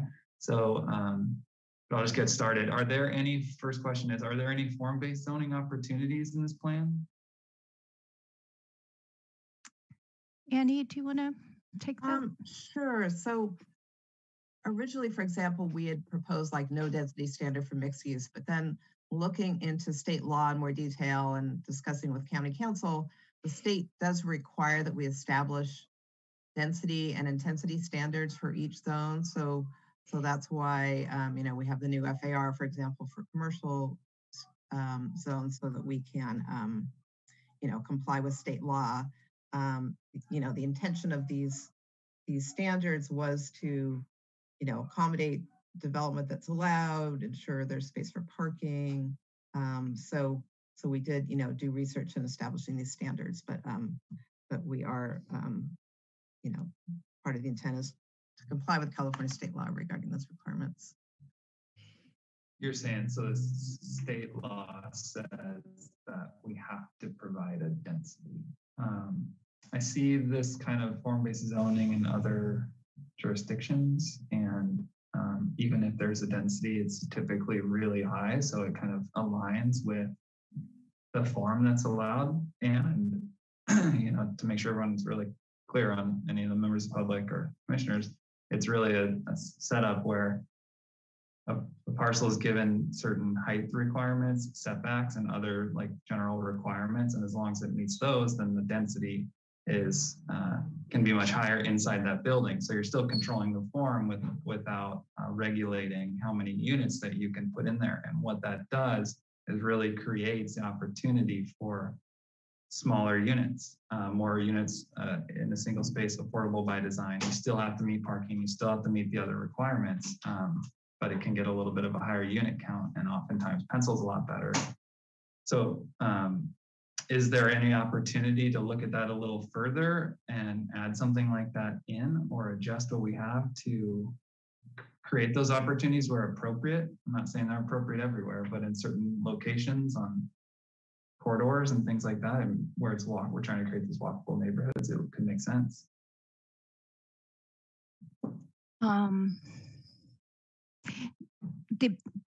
The proposed general plan and standards don't anticipate that, but widening the range of the densities allows in each of the urban zones allows more flexibility to actually meet those numbers. I think I mentioned this before, but we typically aren't seeing development yet that is trying to exceed the densities that are in place now, except in, you know, in some cases where we have affordable housing developer, which we've talked about, well, we could have closer to the upper range. But actually, in the past few years, we've had to push on developments to make sure they're meeting the minimum range in our general plan. So it's like setting the floor, and we've actually have had applicants have to modify their proposal, including one the Planning Commission just looked at, to actually meet that minimum density. And I will say that the form part of it, I think we've tried very hard and worked with a design company, MEG, to address in the county design guidelines. So if the commission wanted to make a change, I think some standards potentially could be removed to create that, but I'm not sure if the community as a whole would want to see that. Again, the balancing act, you know, that we talked about before. Well, I appreciate that. And I totally understand the balancing act. It's tough. It's kind of like, you know, it's growing pains. Going through that, you know, like we have to do it though. not like you could just like not have growing pains when you grew up, right? It happens. You just deal with it and then you grow and it gets better. And I think we're in that stage right now. And just generally, we have this opportunity to look at the next 20 years and to really make a plan that works not just for today, but the future. And some of these principles look like kind of feel like they're, not as much of a step forward as we could take, as some of the callers mentioned also. And I hear what you're saying about the other, the form being restricted in other ways. And that was one question that I brought up last time about the FAR being a 1.0. So that, I did some case studies to see how this would actually work. And it seems like they generally align, but it does really end up with all of our developments looking like they do in the design guidelines sheet, where it's a building in the front and parking in the back. And this has a few challenges that kind of directly are opposite to other parts of what we're saying in this general plan update. Like there's some sections that say we are trying to create podium style projects. I don't know, that was hard to get out. And really, this kind of design guideline doesn't really allow for that. It allows for the parking in the back and the building in the front. And so we're creating more of a car-centric and design, I think, generally across the board than we would have otherwise been able to if we had higher FARs. So I would like to look at that and see if there's an opportunity to adjust these FARs. I know it would be a challenge, but we get one shot at this in 20 years and it took 10 years to get here. I feel like we got to really make sure we're getting set up for the future. And it feels a little bit like we're not quite there yet. Commissioner Gordon, if I can just make a brief comment. Please. In buried in the details, we do exclude parking areas from FAR. So if they wanted to tuck under parking, for example, that wouldn't count towards FAR. So we are trying to encourage, various options for parking. Great. Yeah, that makes sense. I appreciate that. In a 3-story model with a 1.0 FAR at the max, and there's a lot of things that preclude parking on the ground floor commercial on the street side, right? So you would have to park behind still, commercial on the front. It just becomes really cost prohibitive. So this is kind of like one of the other questions leads into another question that I had is, have we taken the time to have a consultant or someone, members of the development community and design community kind of chime in on this general plan outside of just the community meetings? And to really look, to clarify a little bit, to really look at like, do these projects pencil as planned right now? Because I think that's the most important thing. We say we're not getting enough developers building enough housing. It's a financial thing, right, for developers. So if the project doesn't make money, they're not going to develop. That's just, just how it is. Same thing like we all do with our money. If you put it in stocks, you don't put it in there with the idea that you're going to lose money every time. You don't put the money where it's going to get lost. So, with developers and encouraging them to develop more properties, if we can not just make it denser because it solves the housing crisis, but also create a product that people will want to come build, it's an important part of it. It's more than just aesthetics, it's also the financial side. So I guess back to my question, have we had anyone look at this from a financial standpoint and say like, yes, if I was going to go buy a property today, I could develop to these standards and it would work?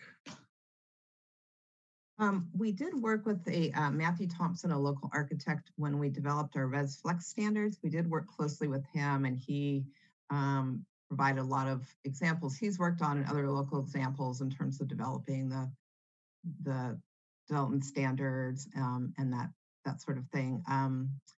And in terms of commercial, for example, when we worked on the Pleasure Point plan, we did have an economist working with us in terms of thinking about standards that made sense for commercial, and we applied a lot of those concepts to the design guidelines for commercial.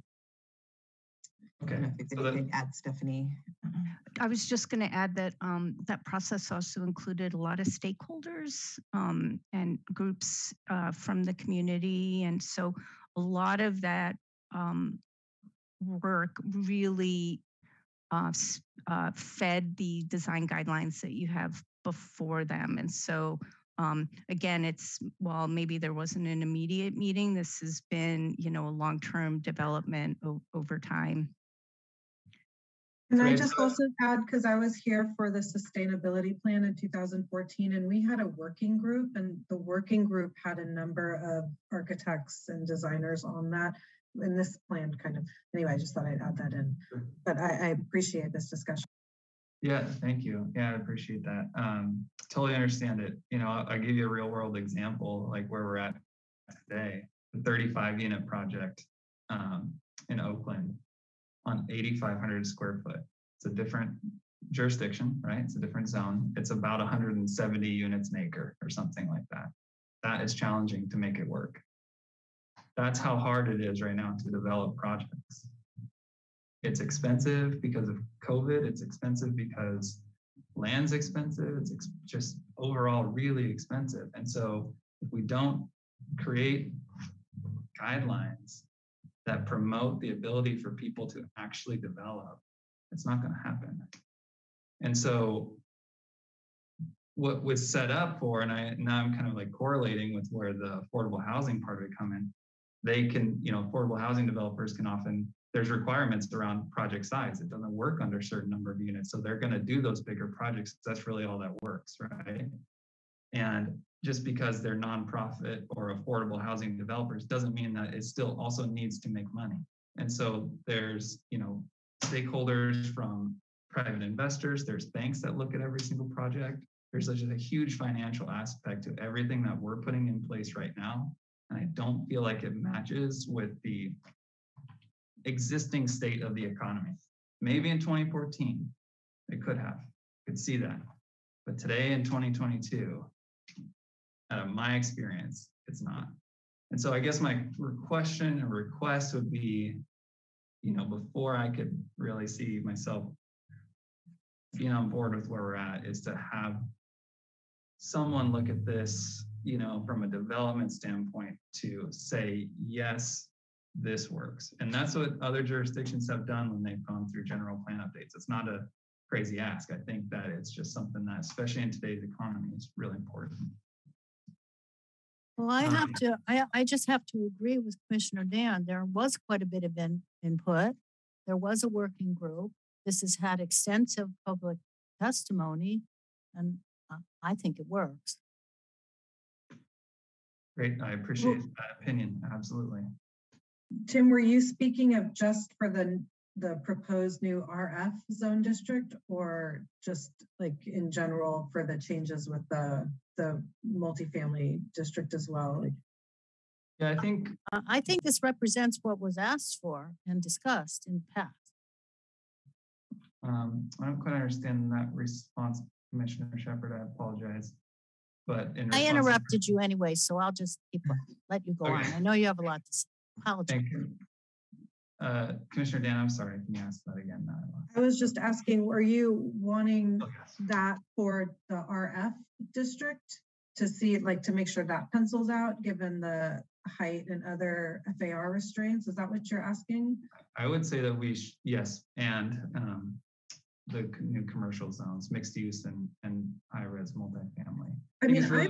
I think that's a good idea. There's so many variables with development. It's difficult, right? Like if it pencils out today, maybe it'll pencil out better in 5 years because of who knows what, right? I think it's good information to have. And of course you look at things in a different way, which is helpful. So yeah, I wouldn't be opposed to that. I just wanted clarity. Thank you. I appreciate that. I will say that during the community workshops, we did have the affordable housing community tell us that the density was too low. And also I think we had one member of the public, Alex, who kind of spoke to the floor area ratio being too low. The affordable housing folks were pretty much saying a minimum of 60 units per acre would really be necessary to meet the goals and make projects more feasible. We discussed the reason for not doing that and giving the density bonus program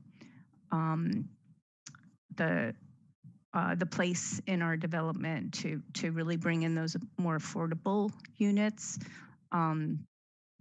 But we did have that feedback, and we don't have that community here today, I don't think. So I just, for those who may not have heard those comments, I wanted to let you know they were out there.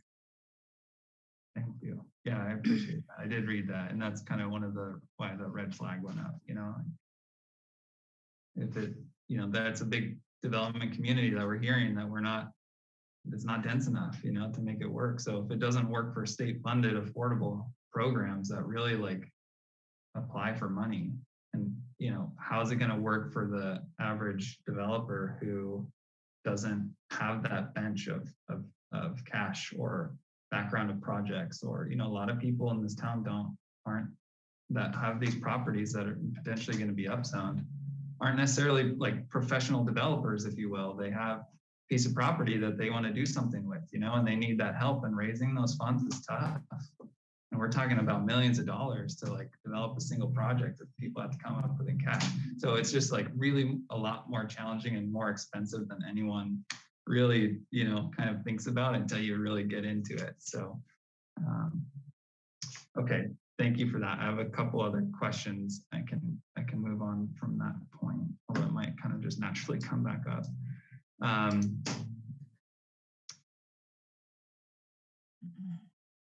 Let's see. I apologize, I might fumble a little bit here, just getting back on track. With the design guidelines, I just really a little unclear. Are these guidelines or are they rules? Like, is this something that someone in the planning, and what's the process? Does someone in the planning department review each one of those guidelines as the project gets submitted? Is it a group of people that's always the same? What's that process going to look like? Guidelines are more concepts and guidance than rules. So they work in tandem with the code that has more the objective standards, and the guidelines with all the pictures and examples and concepts are meant to help both our planners and developers understand how you can get there. We didn't want to make them overly prescriptive, to allow flexibility and some design creativity. So different concepts there. Generally, the guidelines should be consulted by any developer on a project, and the planner who's assigned to reviewing the project would look at the design guidelines for consistency. And certainly as we are introducing these new guidelines to the development community, we'll probably have more of a team of people looking at them from our policy folks. For instance, Annie, who's done so much work on these and has worked with our design consultants who develop these and the Pleasure Point guidelines and back to the SSCC. So I think until we get everybody kind of up to speed, there'll be more of a team of people that are looking at projects. I'm sorry, and Tim, I just wanted to jump in here. I received a second email from CTV saying that because their operator was able to take a break during the presentation, that they're actually good to go on beyond noon to probably up to about 1:30. So if we want to keep going, I think we can. We don't have to stop, but it's coming up 12 now. So I just wanted to let you know. Thank you so much, Ed. I'm, take the poll here. I know it's been a few hours, so we could take at least a 5-minute break, or, here in a minute to let people get a drink, use the restroom, that kind of thing, or we can move on. Either way. Yeah. I'd prefer to keep going. Okay. I have at 1. Okay, understood. Let's do that. Great. Okay, so I'm leaving. Thank you very much. thank you, Commissioner Shepherd. See you next meeting. Yep, sounds great.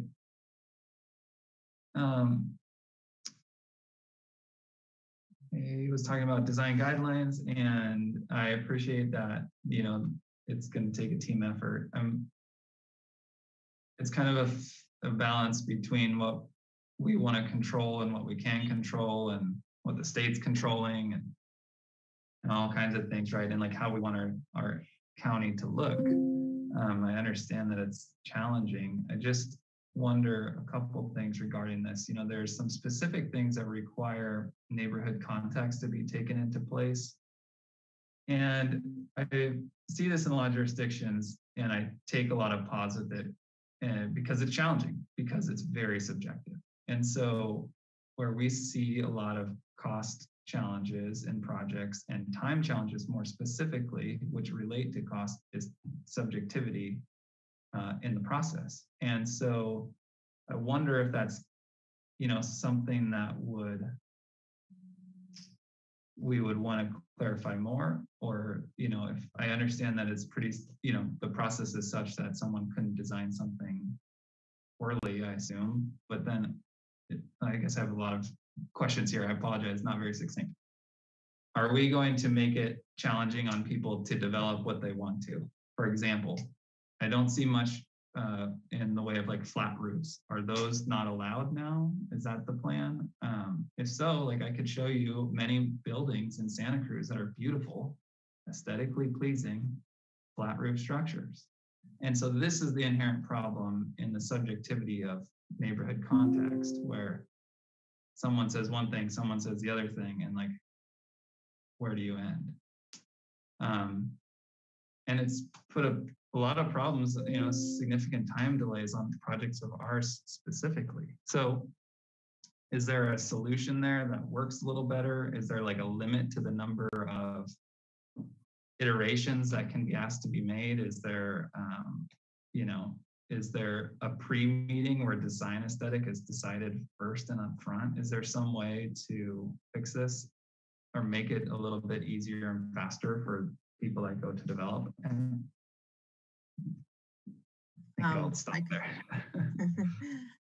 In terms of like what sort of design styles are allowed, the design guidelines are definitely intended to be flexible and allow modern designs, traditional designs, and there's not an expectation that you match the design style necessarily of an adjacent site. So they are intended to be flexible, and the guidance is more about like appropriate transitions where you might have, modulated building fronts, but the intention is that we allow flexibility in terms of design. In terms of pre-development, we do have a process, and Lizanne could probably speak to that in more detail, but we do certainly have an option to do a pre-development consultation for projects where they can, get some initial feedback and input before they design their project. Sure. Yeah, okay, that makes sense, and I appreciate that. I think if we could really clarify somewhere in there that's like it's suggestions, it's not requirements, because that gets tricky. And there's a project that I brought to this commission that had done all those steps, and Rachel mentioned it earlier. Another commissioner at the time mentioned that it looked like something along the lines of it looked like it fell from outer space, and voted no. That is the reality of how it feels to be a developer coming to this commission, going through this process, feeling the risk of like, they could just say no because they just don't like it. And then those millions of dollars that I just spent are literally down the drain. And so that's the where I'm coming from, is like, I'd really like to help the community and those who are going to develop in these ways to like feel comfortable that like they can work through this process and get here and like not feel scared or be set up appropriately so that their project is correct, that kind of thing. That's a background. And yeah. Yeah, just one more comment with some of the legislative efforts that are coming down from the state. There's really a move to get away from non-objective standards. And so that the language, both in the introductory material of the guidelines as well as the a code section in 1311 that really ties in the guidelines. Does talk about kind of consistency with the concepts. So that is specifically written in both those sections. Okay, understood. Maybe I actually was going to ask about design stuff too, but I didn't. And so I appreciate, Tim, that you brought this up, because so I guess I'll just say two things. One, though I think in the 15 years I've been on this commission, there have been lots of comments about design. I can't remember a single time somebody ever voted against a project because they didn't like the design. But I understand it's a real concern. And then I'd also say maybe we could just have, and maybe this is part of the reason why this concern came up, was a lot of the photos in the presentations have been of a specific style, kind of, I don't even know what you call it, but like the general, same kind of general style. But if there's a way to maybe have some examples that fit, you know, the design suggestions, guidelines that are a completely different style, that might be helpful. Give you know, developers a little bit more comfort, like, okay, I can have something come in that's more modern. And I would just say, yeah, flat roofs should be part of that, because if you, in some cases, you can make the roof an outdoor space, which is a great idea, I think. Especially if we're going to get more dense, we have to figure out creative ways to, you know, to have more outside space. And so, yeah, I just wanted to support those lines of comments there. Thank you. I appreciate that. Yes, absolutely. And one other thing to add, and I've seen this in other jurisdictions, is when the design guidelines are made, there's this, you know, not just the verbiage, but a picture showing, okay, you need articulation every 10 feet. Here's kind of what that looks like. Here's what we expect. One thing that I wasn't clear on reading through is, are windows considered articulation for the purposes of these design guidelines?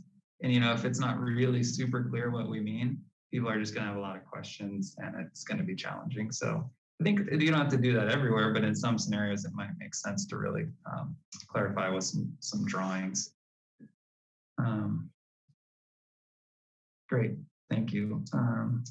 Some more specific questions here. Are townhomes going to be allowed in the R1 zone? I know a lot of this is pushing towards smaller properties for R1 districts. I don't believe townhomes are always allowed in R1, or maybe not allowed at all. I think there's a little bit of ambiguity between general plan and zoning standards on that. But I just want to be really clear, if a lot of those pictures, again, back to the pictures like Commissioner Dan mentioned, a lot of those are connected like townhome style buildings. So just wondering if that's a change or something that'll happen.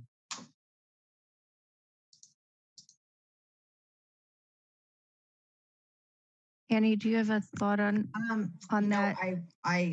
I'm sorry, I actually need to check that. I can look at that while we're talking and get back to you. Okay, no problem. And actually, like yes, I can answer right now. Single family attached units are allowed in R1 zone districts. So yes, they could be townhomes. Single family attached, are they allowed currently, or that's a change? Right now,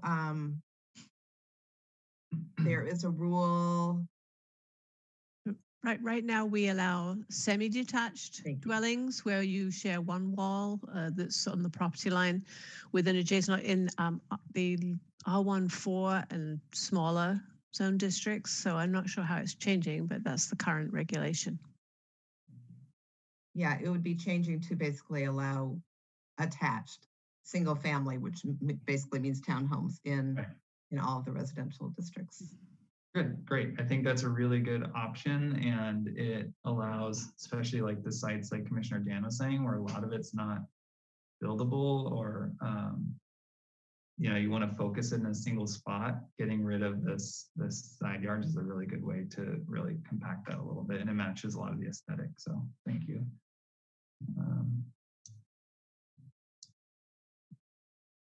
One thing I'm really not clear on is the RF design guidelines. And I've been, you know, kind of searching all the docs, and I didn't see a specific RF zone design guideline in the 120-page design guideline packet.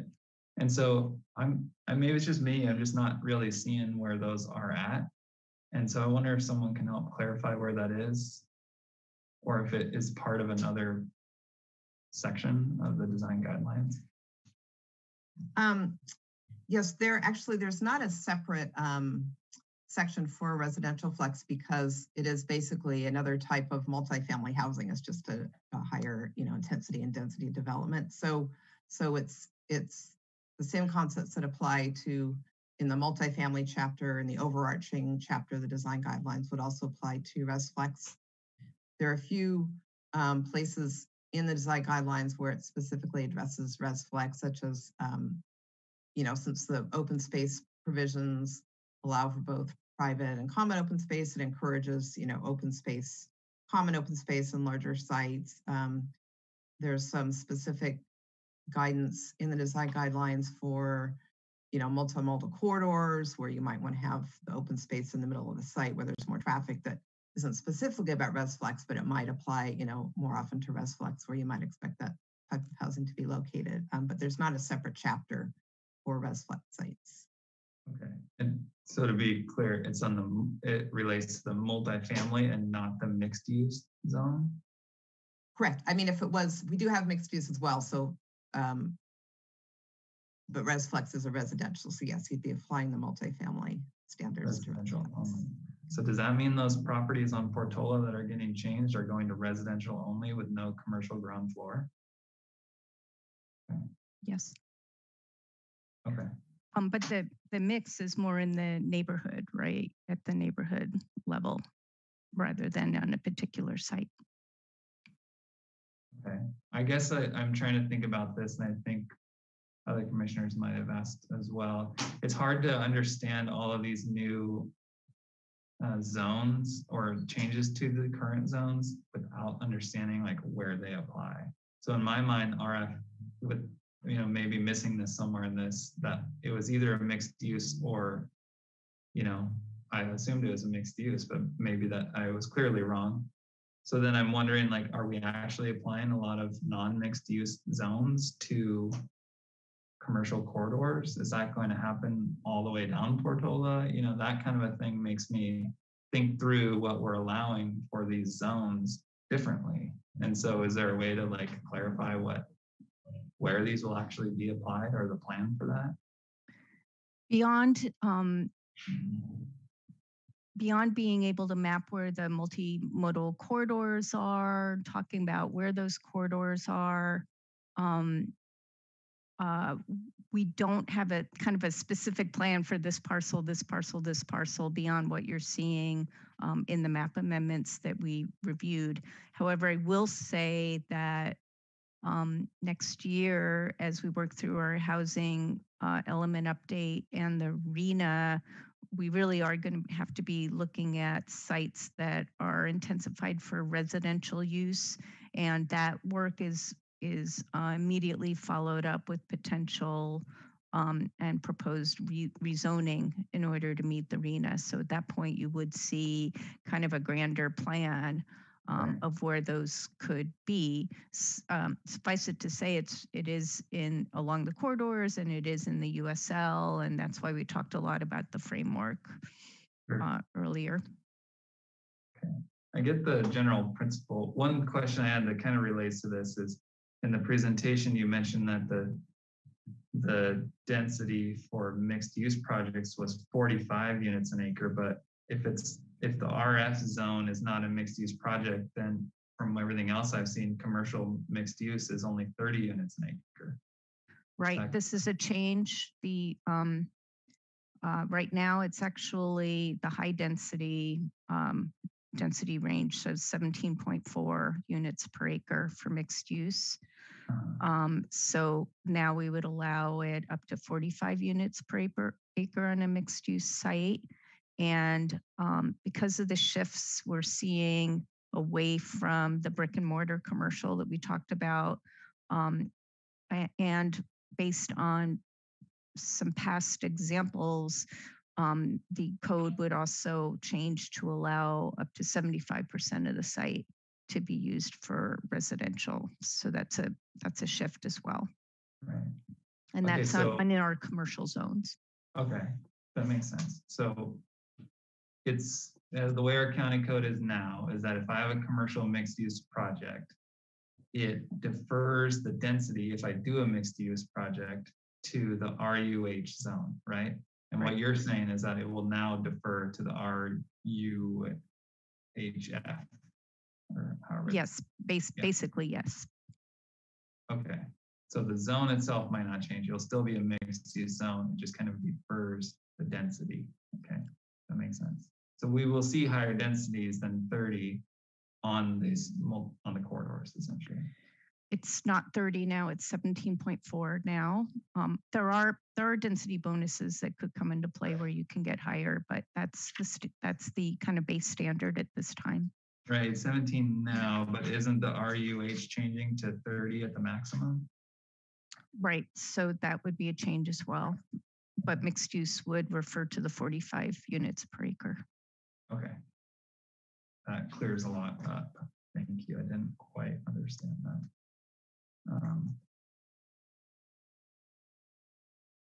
Okay.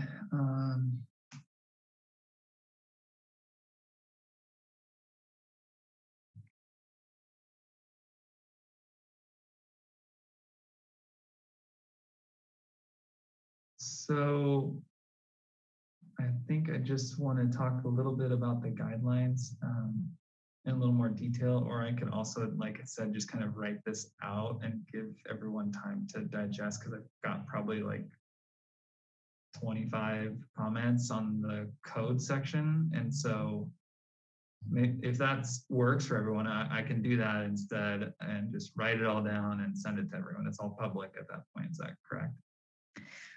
Writing it down would be okay. I would just caution the commission that you can't have a conversation about it and back and forth via email. It would be a violation of the Brown Act. So if you want to provide the comments, that's fine. We'll just want to have any discussion between the commissioners at a public meeting. Correct. So could I, in theory, write down my thoughts and send it to you, and you would publish it with the next hearing? Yes, in theory, yes, we could do that. We did talk about maybe another meeting in August. Perhaps that would be a good time to collect the comments that we've received and provide any additional information. Okay. If I can just make a comment, I believe there's also a planning commission hearing that we had considered as a possible, additional meeting on July 27th. So I just wanted to put that out there. If for example, you wanted staff to consider code revisions, that might allow a little more time before returning for public hearing. So that's another option. I think we should talk about that. I know I have a section at the end for discussion around next meetings, but it is important because I will also be out of town on July 13th. So Commissioner Dan's out also. I'm out the whole month. Oh, you are? Great. Maybe we can figure out how to make that happen. We have a schedule that's kind of been directed by the CAO and the board. So July 27th would probably be the best way to add a meeting in, giving us a little bit of time to incorporate any changes in the ordinances before coming back at the second meeting in August.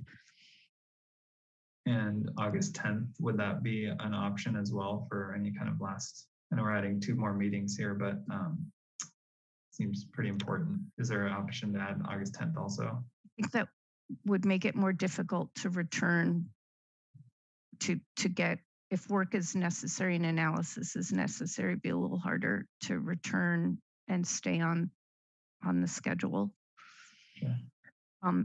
The commission always has the option of adding an extra meeting, an interim meeting at any point. It doesn't have to be a regular meeting schedule.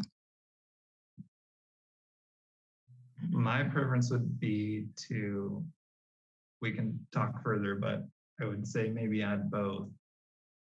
And is it easy to, if we don't have anything for August 10th and we felt like we've just decided or discussed everything, or they're just very minor things. It'd be helpful at least to have the opportunity. Don't we have 2 public hearings? So we could meet August 10th, and then anything that comes out of that, if there's work that needs to be done from it, it could just be bumped to the second one. Anyway, that's one option. Yeah. But Tim, I think your idea of sending, if you want to send your comments to staff and staff distribute that to the commission, I think is a fine way to do it. Okay, great. Thank you. Sounds good. There's just a couple things then that I just, easier to talk through a little bit. And I appreciate we talked about the design guidelines and not having a specific aesthetic. I like that. I know Santa Barbara is a beautiful place, but we're not Santa Barbara. We don't have just one style that we do always. And so I really appreciate you clearing up that, we're not requiring a specific style or aesthetic, because I think that's kind of the fabric of Santa Cruz, is a little bit more eclectic and different styles allowed. So let's see, there's a couple discrepancies that I saw. One was in particular that we talked a little bit about the requirement, or the idea around podium style buildings. Those are typically larger, 0 lot line style, bigger projects. And it didn't feel like, even though we call that out as kind of a suggestion or something we'd like to see happen more, it didn't feel like the design layouts as is would really allow for that very often. So just something to think about. We might need to do some more case studies and clean that up, because it does conflict between the plan.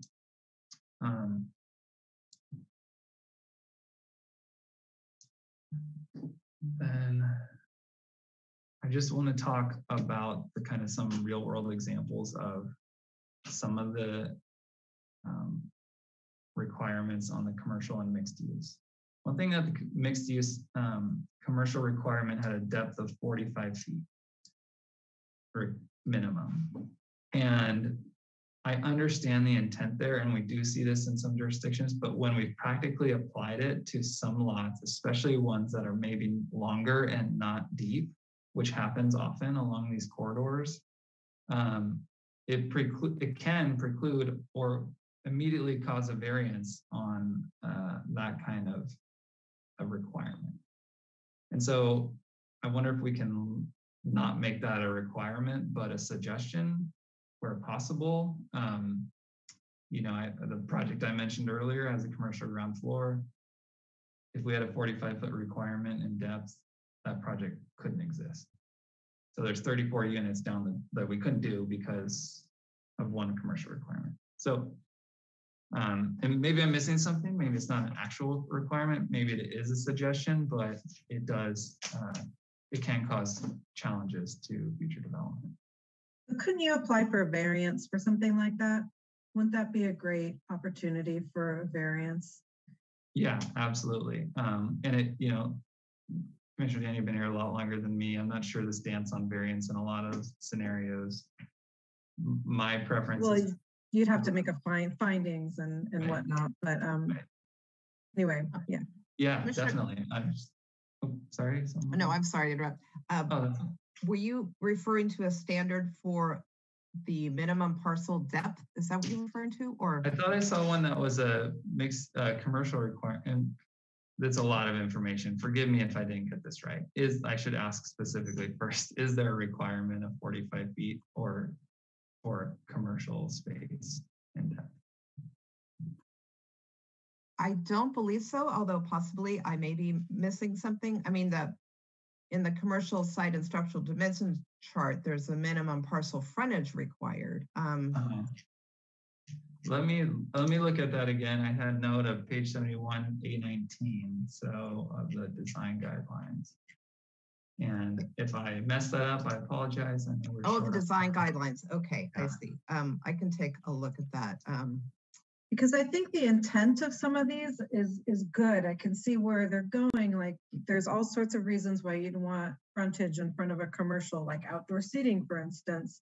Sure. So I mean, I think it's a good standard to have to, you know, create outdoor spaces, especially if we're going to be densifying. People will need places to go outside of their unit. But for a one-off project, if it's going to make it infeasible, that seems to be a perfect opportunity for a variance. But so, I mean, I guess I see where you're going. I think it's, you know, it's important. We don't want to prevent something that would be a benefit to being developed. But at the same time, it might not be good to throw the baby out with the bathwater when, like, in general, it's there to provide other great opportunities. I found this section, maybe I can read it and we can clarify that a little bit. It's encourage ground floor office space in a mixed use building to have a depth between 45 and 60 feet. Where possible, multiple smaller offices could be created in favor of a single large office space. And I think the intent there is not to just have these teeny little commercial facades along a street, but actually have it be a real thing. And that's why that depth is encouraged, but that's not a lot depth. That's the commercial space on the ground floor. And okay. If I can just add sorry. No, please, thank you. I would say if I can add a comment to that as well, that the guidance in the design guidelines is generally phrased like Stephanie read, like encourage, or so these are more qualitative, and there's not a variance required. For example, there's language that if, you know, a different design provides a superior outcome, that can be considered. So see, these are more guidelines and not a hard and fast standard. If it's only in the design guidelines and not recording stopped, not in our county code standards. I'm going to pause everybody for 1 second there to make sure we got the recording going again. Yeah. Recording in progress. Recording's back. Okay, there we go. Great. I appreciate that. Yeah, you said that there are often suggestions and better design could be shown, and could you know, move past something like this. Section A19 was where I got caught. It does say ensure ground floor retail uses in a mixed building have a depth of 45 feet. And definitely understand what Commissioner Dan's saying and what you're all saying about you know, variance or the ability to make adjustments. It is one of those things that if it looks like a hard and fast rule, you do have to do the variance or concession or waiver or something like that. And it doesn't seem like that's the intent of what we're going for, because we do understand that some parcels aren't as deep or whatever. And I agree that a better retail depth, you know, deeper retail depth is you know, always going to create a better project. You can get more along the face instead of maybe one long one. You have more that are deeper. But it just can be a challenge from a project standpoint. So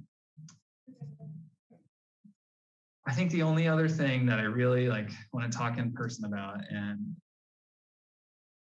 get a little bit more into is, and something we've talked a little bit about already, is just the FAR and the just style of development that we're proposing for our county. And it, to me, feels, you know, a little bit car-centric. It's, you know, we have an opportunity to reduce greenhouse gas emissions with less parking, you know, denser projects around specific nodes where there's, you know, housing and commercial elements that, you know, creates the opportunity to have walkable environments. Reduces traffic overall, creates more livable communities. And I just don't inherently agree that this plan that we have is there yet. And I think it can be, but having, you know, a property with a third of it for housing or commercial use and 2/3 of it for parking is really just, you know, doesn't really promote those things in a way that I feel like we we should as a county. And like I said, and we all know, 10 years to get here, and 20 years from now, we're going to look back and you know, see where this went. But we see a lot of other jurisdictions where, you know, they're doing the 0 lot lines, even though it's painful. They're adding the height, they're upping the FAR, or they're doing the form-based density, you know, where it matters, because housing is such a big deal. Greenhouse gas emissions are such a big deal. And we've heard from a few of the community members today that we're not doing enough. And I tend to agree with them. And I just don't think I could support this yet where it is because of those reasons. I think to get there, I'd need, you know, higher FAR or no FAR. I like the idea of the front setback, you know, in commercial buildings and not having that 0 lot line, because a lot of our sidewalks are already kind of pretty narrow.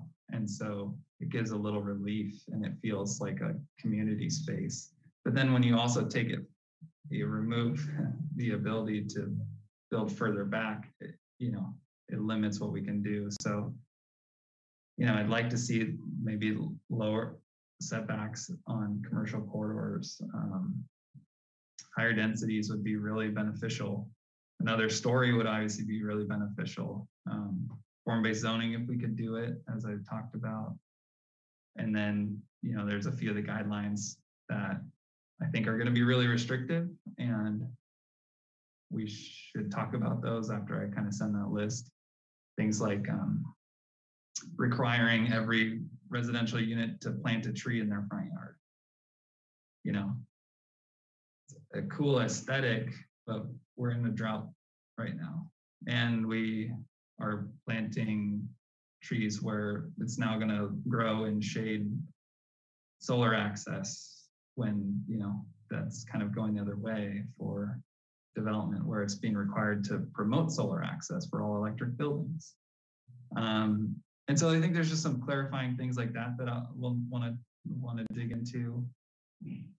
And then my other comments, like I already mentioned, if we could get some financial feasibility of these plans, I think that would help us all understand whether or not this plan can actually work for us as a community. And then, you know, on the design guidelines, you know, we're doing a lot of outreach to community members, and it sounds like we had done some to the design community in particular, but I'd really love to see if there's other designers, you know, in the community that we could specifically reach out to and say, hey, what do you think? Like, let's get some input from people that are going to actually implement and make sure that it works. So a lot of things there. Happy to talk about any of it further. I think you all have the gist of what I'm getting at. But, where I'm at today.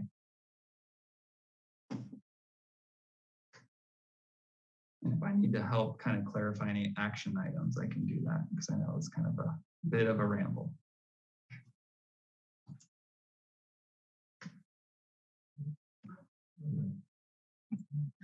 Maybe, you know, so that these can, it might be helpful for all of us to meet with staff alone so that we can get some of these very specific questions asked privately, and then the meetings can go a little bit more quickly.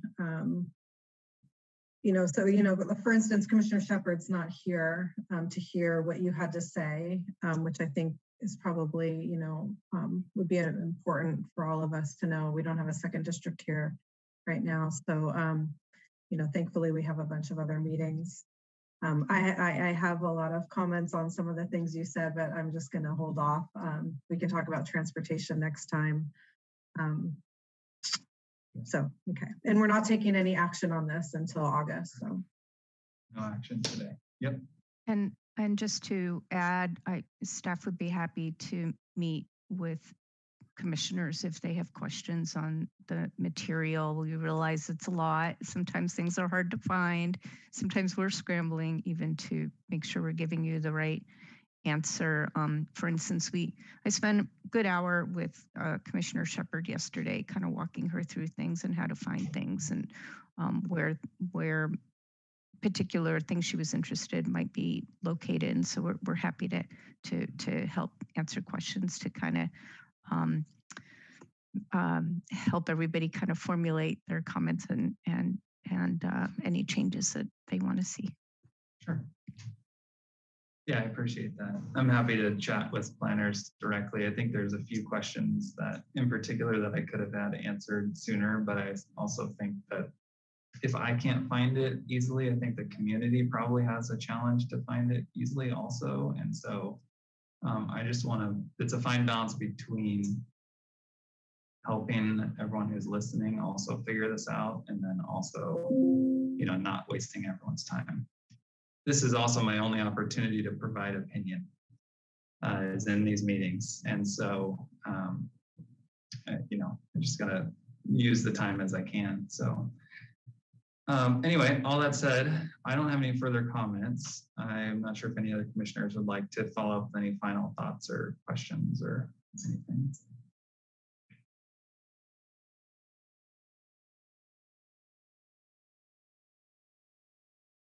Sounds like, oh, Commissioner Lazenby, yeah. Okay. You'd think I'd know how to work this by now. I want to echo the other commissioners' comments about the massive amount of information and the unbelievable amount of work that has gone into this. I think the very basic concept is something that I can approve, but I have some specific questions. Just one thing on the Thurber Lane property, that it was the current land use was multiple, and the current zoning was C1PA. But when you go to make a proposed zoning, do you try to do it so that it's most appealable to developers? You know, given the land and the description of it, that it would be most attractive to developers?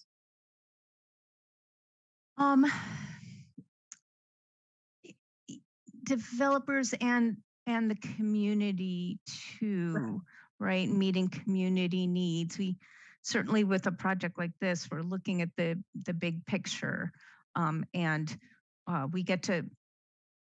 we've included some particular sites because they seem to provide particular opportunities. That property is divided.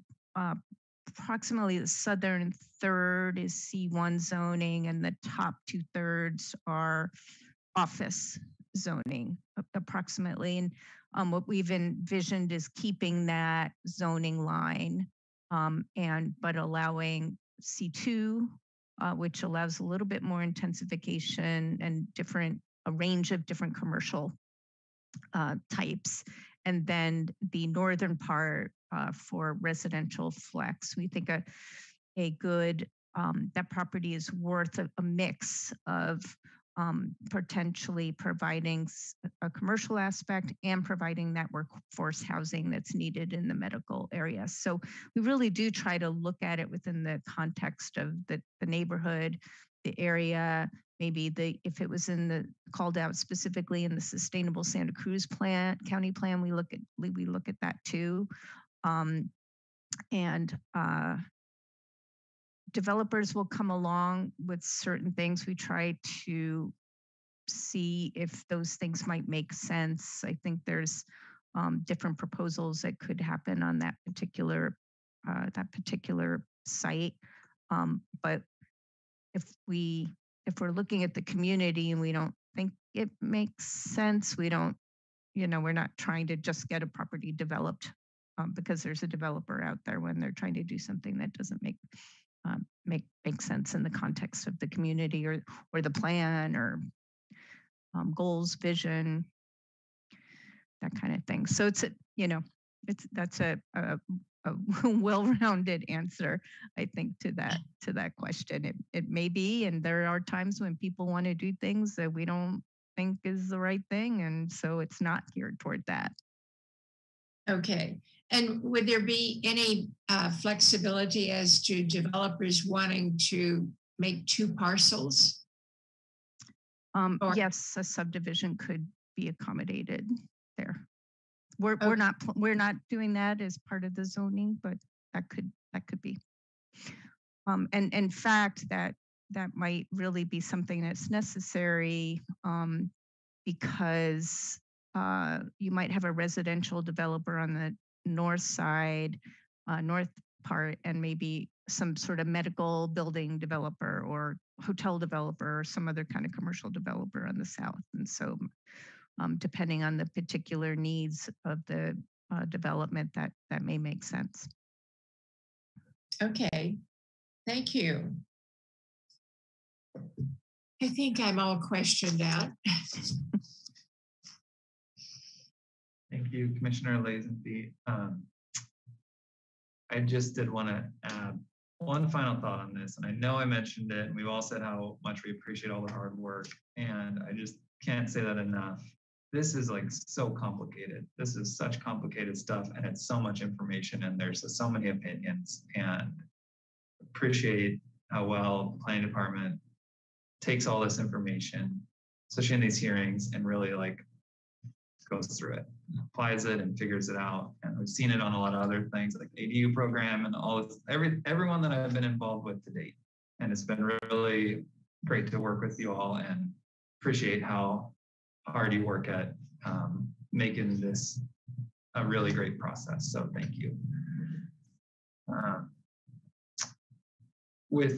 I don't know if there's no other questions, and I think we can close this part of the hearing and move on.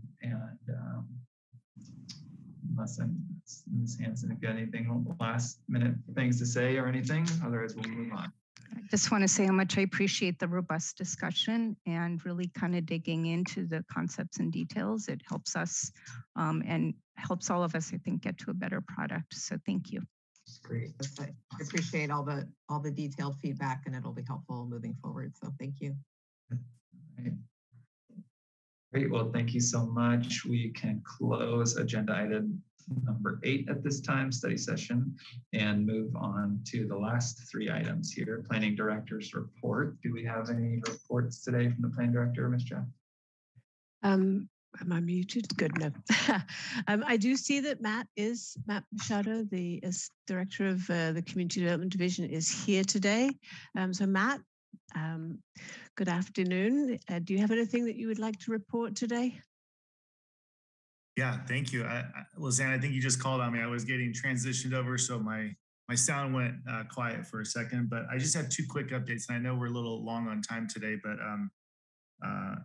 2 important items. One item actually went to the Board of Supervisors yesterday, and it's with regard to our rail trail efforts. And so a number of segments are pursuing grant funds for construction.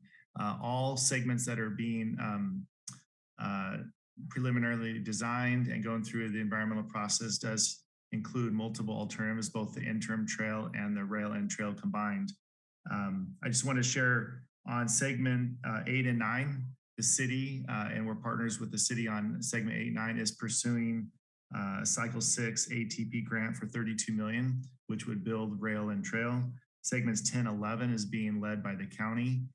We're pursuing an ATP grant for Cycle 6 in the amount of $71 million, which would build rail and trail.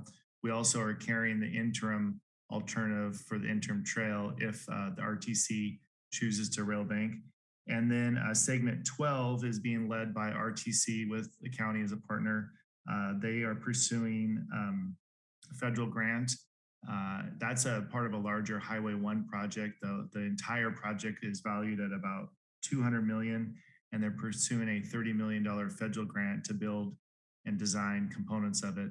So I just wanted to give the commission that update. It's a really critical transportation element, whether it goes interim trail or rail and trail. And I would say that the city, the RTC, and the county are working well together to pursue funding to construct. The next update, and my last one, is that we are pursuing a website update. This website update for the county would combine the Division of Public Works and the Division of Planning together. It's in phase one, which is kind of a data gathering and trying to figure out what we want it to look like. And then the phase two will be implementation. And so that is underway today. And so I look forward to sharing that with you in the future.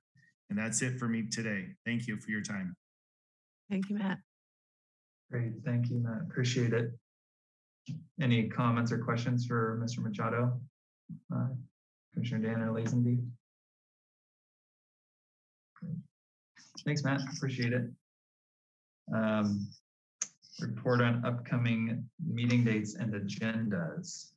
We kind of talked through this a little bit, but is there anything else to report? We do have, in addition to the study session on the upcoming agenda for June 22nd, we have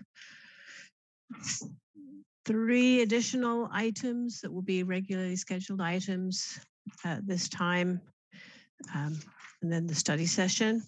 I'm not sure of the content of the following hearing for July 13th, but I know that we will have our study session. I'm not sure whether there's any going to be regularly scheduled items along with that as well. Okay. So based on 2 items plus the study session, that's going to be a long meeting day. Yeah, and there are block it out. There are actually 3 items. There's a couple of projects and providing recommendation regarding conservation open space. So some of these are general plan amendments, which is a county-wide project. So that's not an actual development project, and then there's the study session as well. And then we have something, it may be coming back on consent, but a report regarding the CKD pile dust mitigation that I asked to come back on that date as well. Yes. I'm just saying that maybe if Michael could let Commissioner Shepherd know, just so we could all plan in the 2nd district as well. It's helpful for me to be able to know how much time I need to block out. Yeah, yeah, that's true. The CKD is coming back on the 22nd too. Thanks. Is there an opportunity to get this material sooner? Because this is 3 projects plus a consent item that I don't know about yet personally, and which I can dig into. And the study session is just a lot of material to get through in 3 days. I can check up on that. As far as I know, we're on schedule to get everything through that is on the agenda, but whether there's any chance of getting it earlier, I don't know. It's quite a tight deadline now. I know that one of the items on the agenda is something that I will be bringing, and there's a possibility, just because of timing, that I might have to defer that to the 13th, but then I know the 13th is also a heavy agenda. We have an appeal item that's coming to your commission on that date. So, and then Tim, I know that you are actually going to be gone, and I think Rachel, you said you were gone during July as well. So a lot of things to consider. There's a lot of deadlines right now. Yes. I will also be gone on the 22nd. You're gone on the 22nd. I think Tim and Rachel are gone on the 13th. Okay. So, yes. Well, we'll keep working through it then.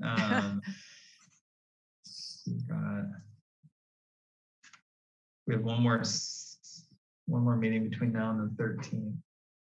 You know, if there's an opportunity to get some of that material sooner, even, I don't know if this is possible, end of the month, you know, for the 13th, I can at least review it. I'll be out of town, so I can't get the printouts at that time. So, you know, I don't know if that's probably really pushing it for the 13th, but especially for the next hearing, since there is so many things, even 2 or 3 days sooner to get the printouts would be really beneficial, just because it is really a lot of reading, which is fine, happy to do it, but I run out of time sometimes.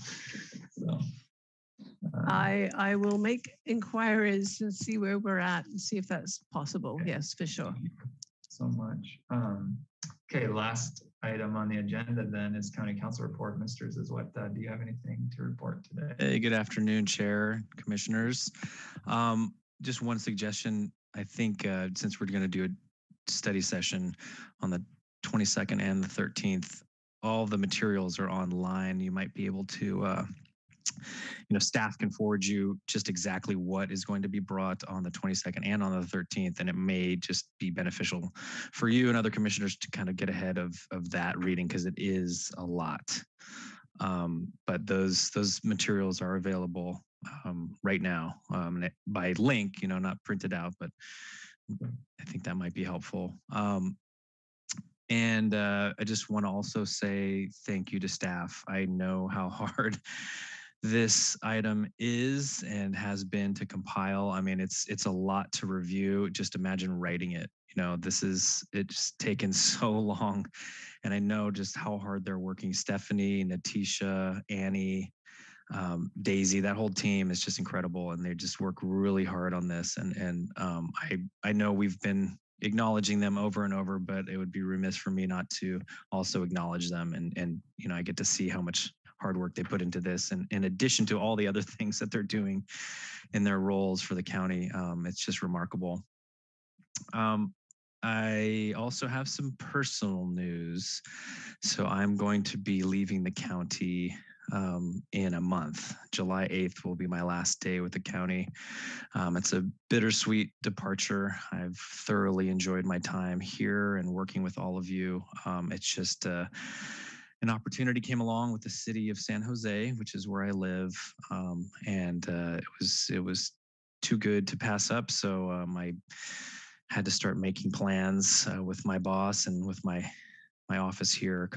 It's been about a month or so in the making. So I've been trying to give them enough leave time to find some folks. And my colleague Justin Graham will be taking over this seat, this assignment. So you'll be he was on today, but he'll be attending the next meeting as well. Will be my last meeting, the 22nd, but he will be taking over the July 13th meeting. It's hard to say goodbye, and it's obviously not goodbye forever. But I value your friendships, your professional relationships with me, and I look forward to seeing you all complete this incredible endeavor and many endeavors to come. So thank you. I will miss you. Yes. I've only worked with you for a little bit, but I've enjoyed every minute of it. And yeah. We're all going to miss you greatly, Daniel. It's going to be, won't be the same without you. Yeah, thank you. Yeah, it's tough. Best of luck to you. Thank you. Good luck. Congratulations, Daniel. Thanks. Yeah, it was a really hard decision. I just love my office so much, and the team here and the folks I work with are just so fantastic. And the planning department, it's really been the best job I've ever had. So it's really, really tough to make that decision to go. But it was something that needed to be done. And sometimes you put your family out in front, and that's kind of what it came down to. Yeah, living where you work. That's a no-brainer. Right. Riding my bike. Yeah. Sustainable San Jose plan, right? Right.